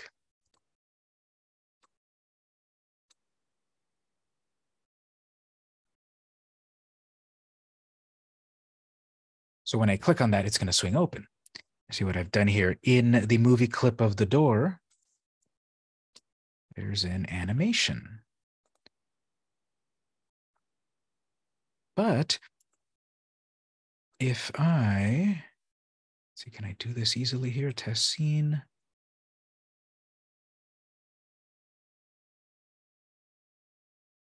Okay, that'll be all right.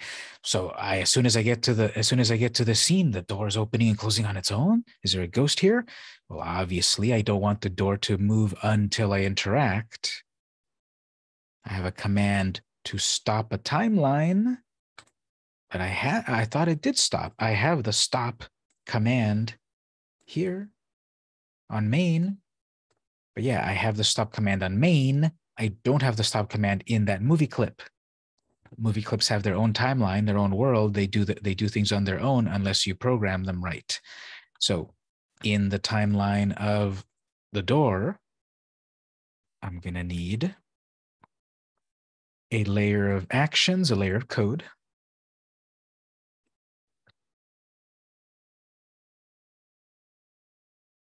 On frame 1 of the actions layer of the door. Stop the door swing.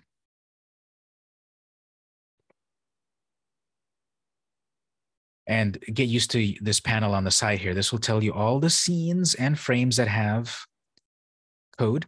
Plus, it'll tell you all of the symbols that are on the various timelines, all the various symbols, and where their code is at.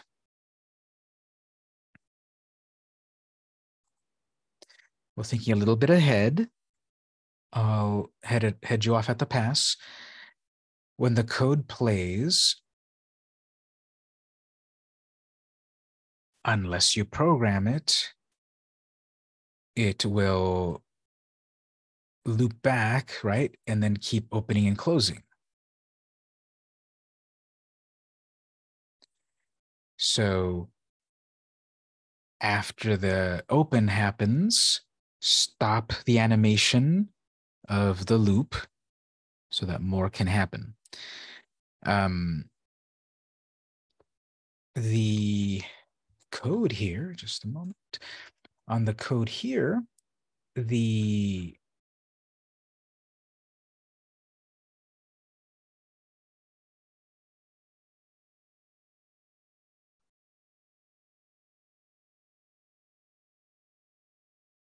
we need to trigger code to happen once we reach frame 17. We want the door to be stopped until we interact, then start to play. So jump to frame 2, play those frames, then stop at 17, leave the door open. And the whole point of opening the door is that then I go to the next scene. Once the door is open, take me to the next scene. So the code, we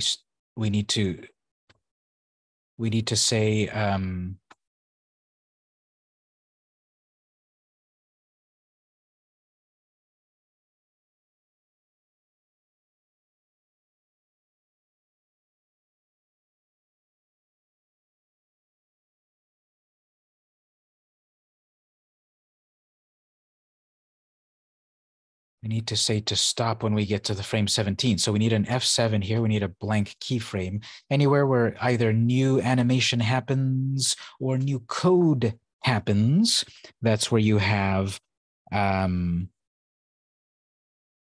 blank keyframe, F7.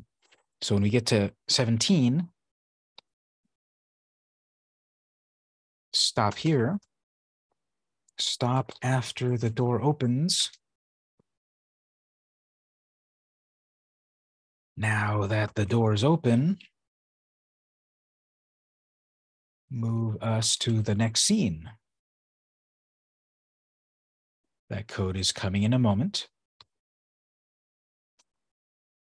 But I wanted to stop.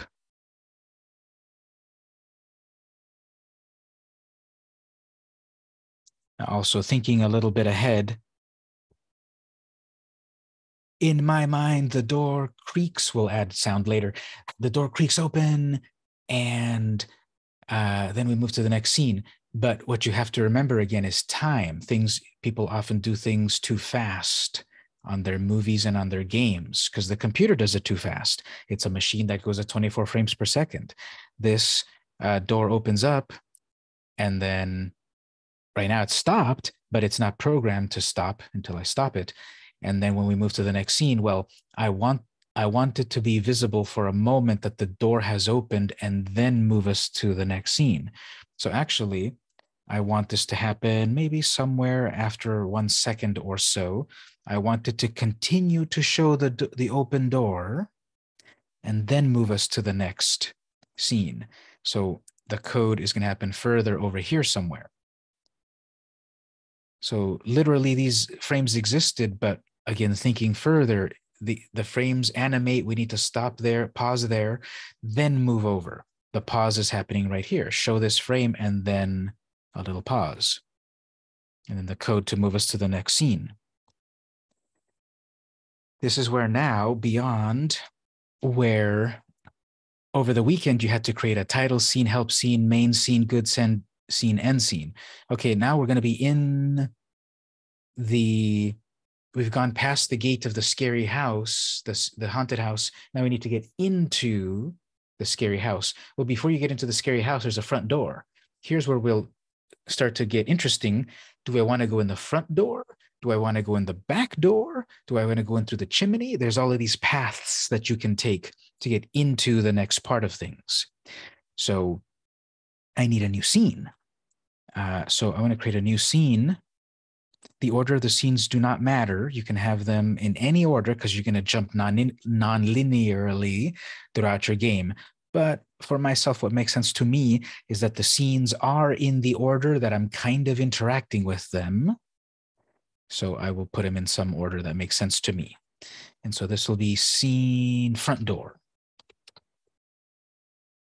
Maybe I'm thinking, okay, maybe I shouldn't call it scene main. I should call it scene gate. I would recommend to call it that, scene gate, but then you also need to change your code. Wherever your code says go to scene main, you need to set it to go to scene gate. If you change the name of your scene, obviously, if it's not obvious, computers are dumb. We know what we want, computers don't. And if the scene is called ABC and now your code is saying go to 1, 2, 3, well, of course it won't work. It needs to say scene ABC, go to scene ABC. I'm going to keep it as main, but you probably want to call it as SC gate. And if you leave it as SC gate, that's fine. You're not going to get a bad grade. The code's got to work. But now there's a front door. What do I want on the front door?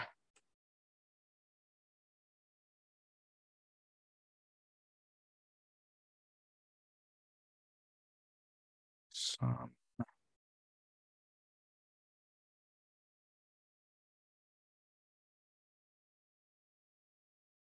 further path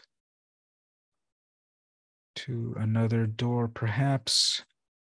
Yes, we will need to break this into correct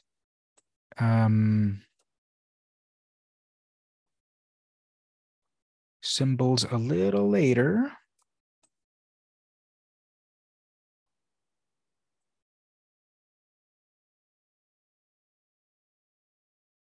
Getting too fancy here. But okay, got a scary house. A couple of gargoyles here later.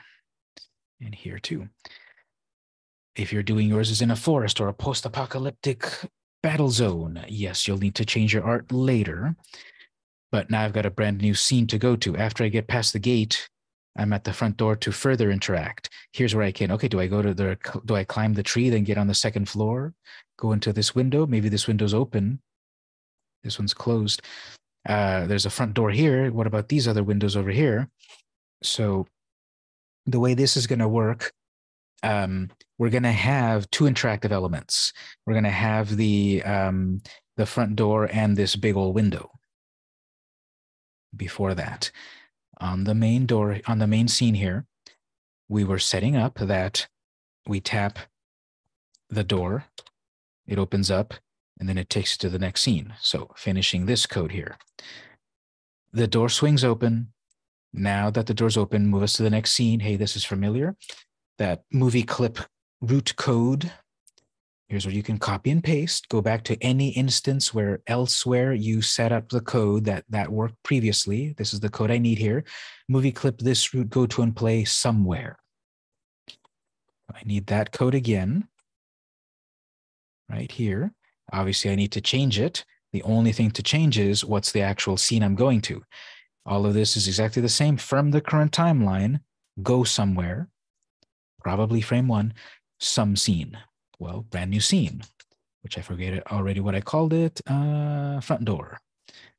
So go to SC front door.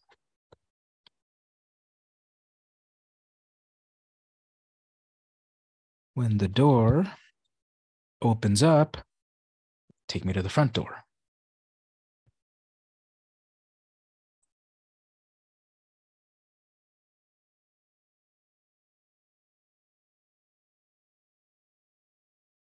All of that will happen once I click the front door.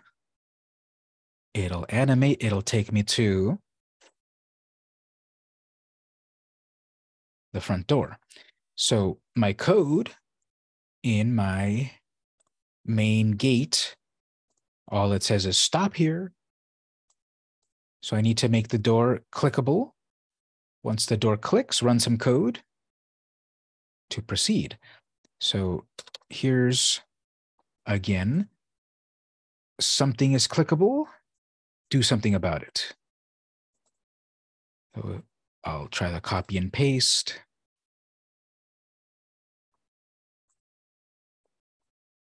Wait for door to or gate to be clicked. Then play the animation of the door opening. Then move us to front door scene.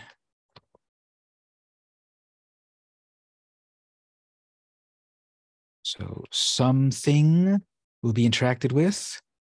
Once that interaction happens, something will happen. The definition of that something follows here. We're going to give ourselves a quick message. Something is happening. From our current timeline, do something. Actually, this one is going to be different. So I'll comment it out. Do something. But let me fill in some details here. Okay, so I'm interacting with something. What am I interacting with? I'm interacting with the door. Well, I need to give the door an instance name, right? The code won't know what you're clicking on. This has no instance name. It has a name in the library, but no instance name. So we need to give it some name. So we'll call this main gate button. Give it some name. Enter to lock it in.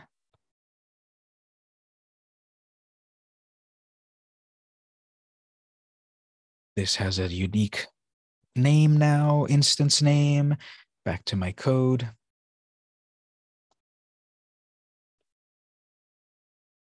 That thing, wait for something, wait for a touch, do code, fn, play gate anim. Not a go to front door. It could be, but that's not actually what's happening technically. I have to wait for the animation of the door to play. Then when the door animation plays, when the timeline of the door animation of the gate playing, when that triggers frame 24 or whatever, that then takes me to the front door. So you could keep it as you've been doing it before, whatever the logic of for you is fine. Fn, go to, what did I call it? Front door. Ultimately, that's what happens. Technically, all that we're doing is playing the animation of the gate. Then the gate takes over, and when it plays, takes us to the front door. Again, if you follow me exactly and mine works, yours will work. And anytime you want to deviate, fine. Make sure it works, though, whatever makes sense to you. I've defined a brand new bit of code. So further, that needs to match. And further, that needs to match.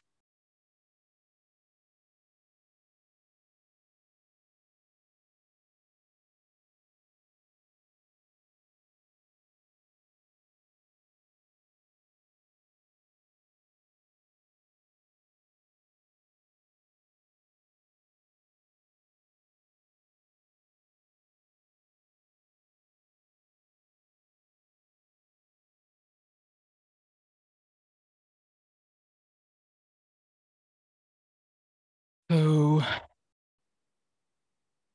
that is now interactive.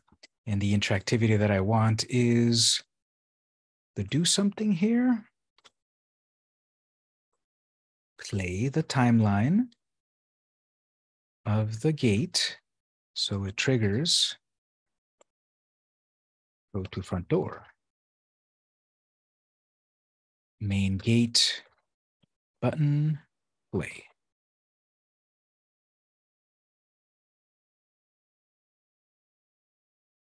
The gate has an animation that swings open. We don't want it to swing open automatically. It has a stop on frame 1. Now that I've tapped on it, start to play frame 2, 3, 4, 5, 1 million. So its timeline is going to start to flow. The timeline of the gate will flow. It'll get past the stop. It'll flow. It'll play the animation. It'll hit this timeline frame. This one says, take me to the front door.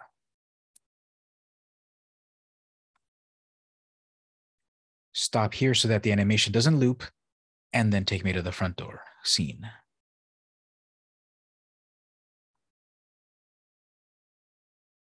Okay, so I'm showing here, back on title scene, I'm showing simple navigation with click on this, go directly to a scene.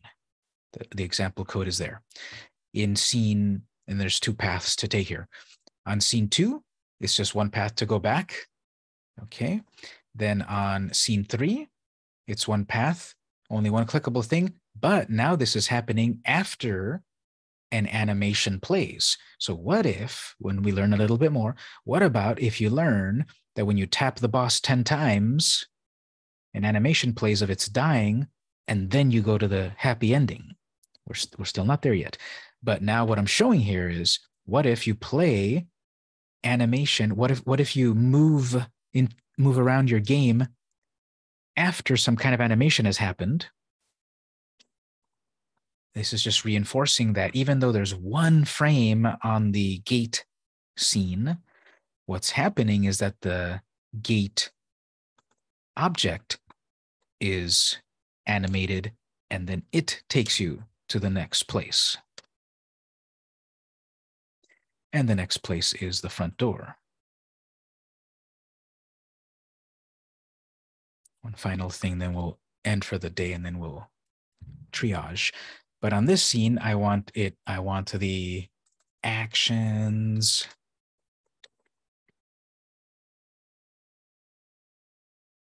The action that I want here is stop me on this scene, trace me. Now at scene front door.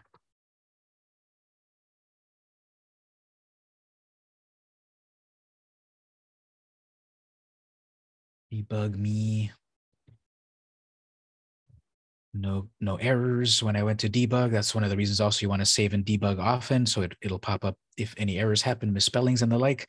So you can go to the particular scene and frame, and now you have to also then think about a particular symbols timeline and line number of error, but the pop-up will tell you. So you can't see me on my webcam very easily, but that's why I've got those outputs there. So ready to rock. Now at title. No need to, but I'll go to help again. Okay, I'm at help. Now at help, good. Press back. Back at title, good. Go to the start. Okay, I got my date, my gate screen. Now I'm at main. I tap on the gate. Ooh, it animated on my phone, really cool.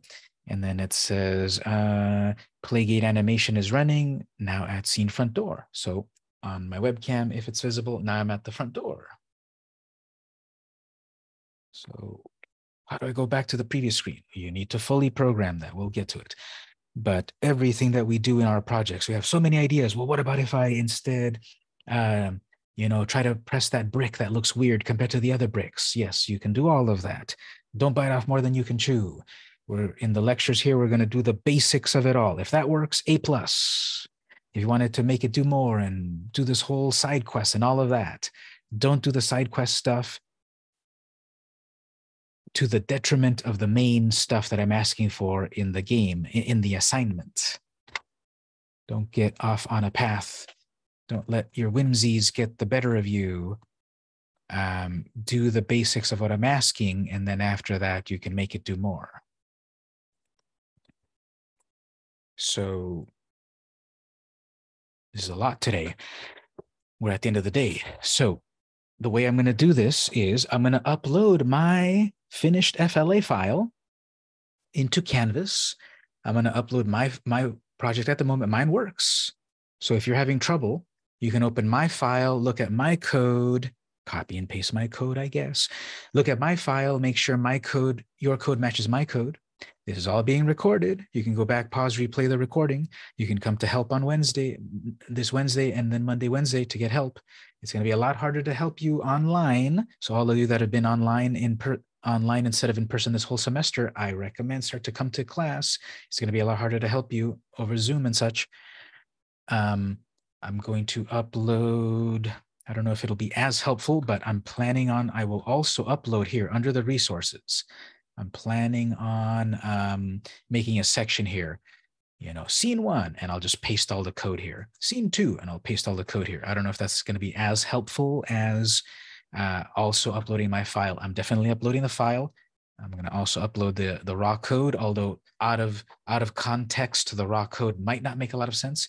It needs to make sense, of course, that I'm on my title scene, so my code here makes sense. But I'm going to do all that I can, me and the assistants, so that all of this makes sense and that it works. I'm going to end the recorder in a moment. We'll do a little quick question lab time sort of thing, but then I got to go to my other class, and then the recording will be added later today, and we'll be back on Wednesday. I'm planning on being there in person on Wednesday. Today I quite couldn't, but I'll be there on Wednesday and some of the assistants as well. So week 7, day 1 of CIS 126.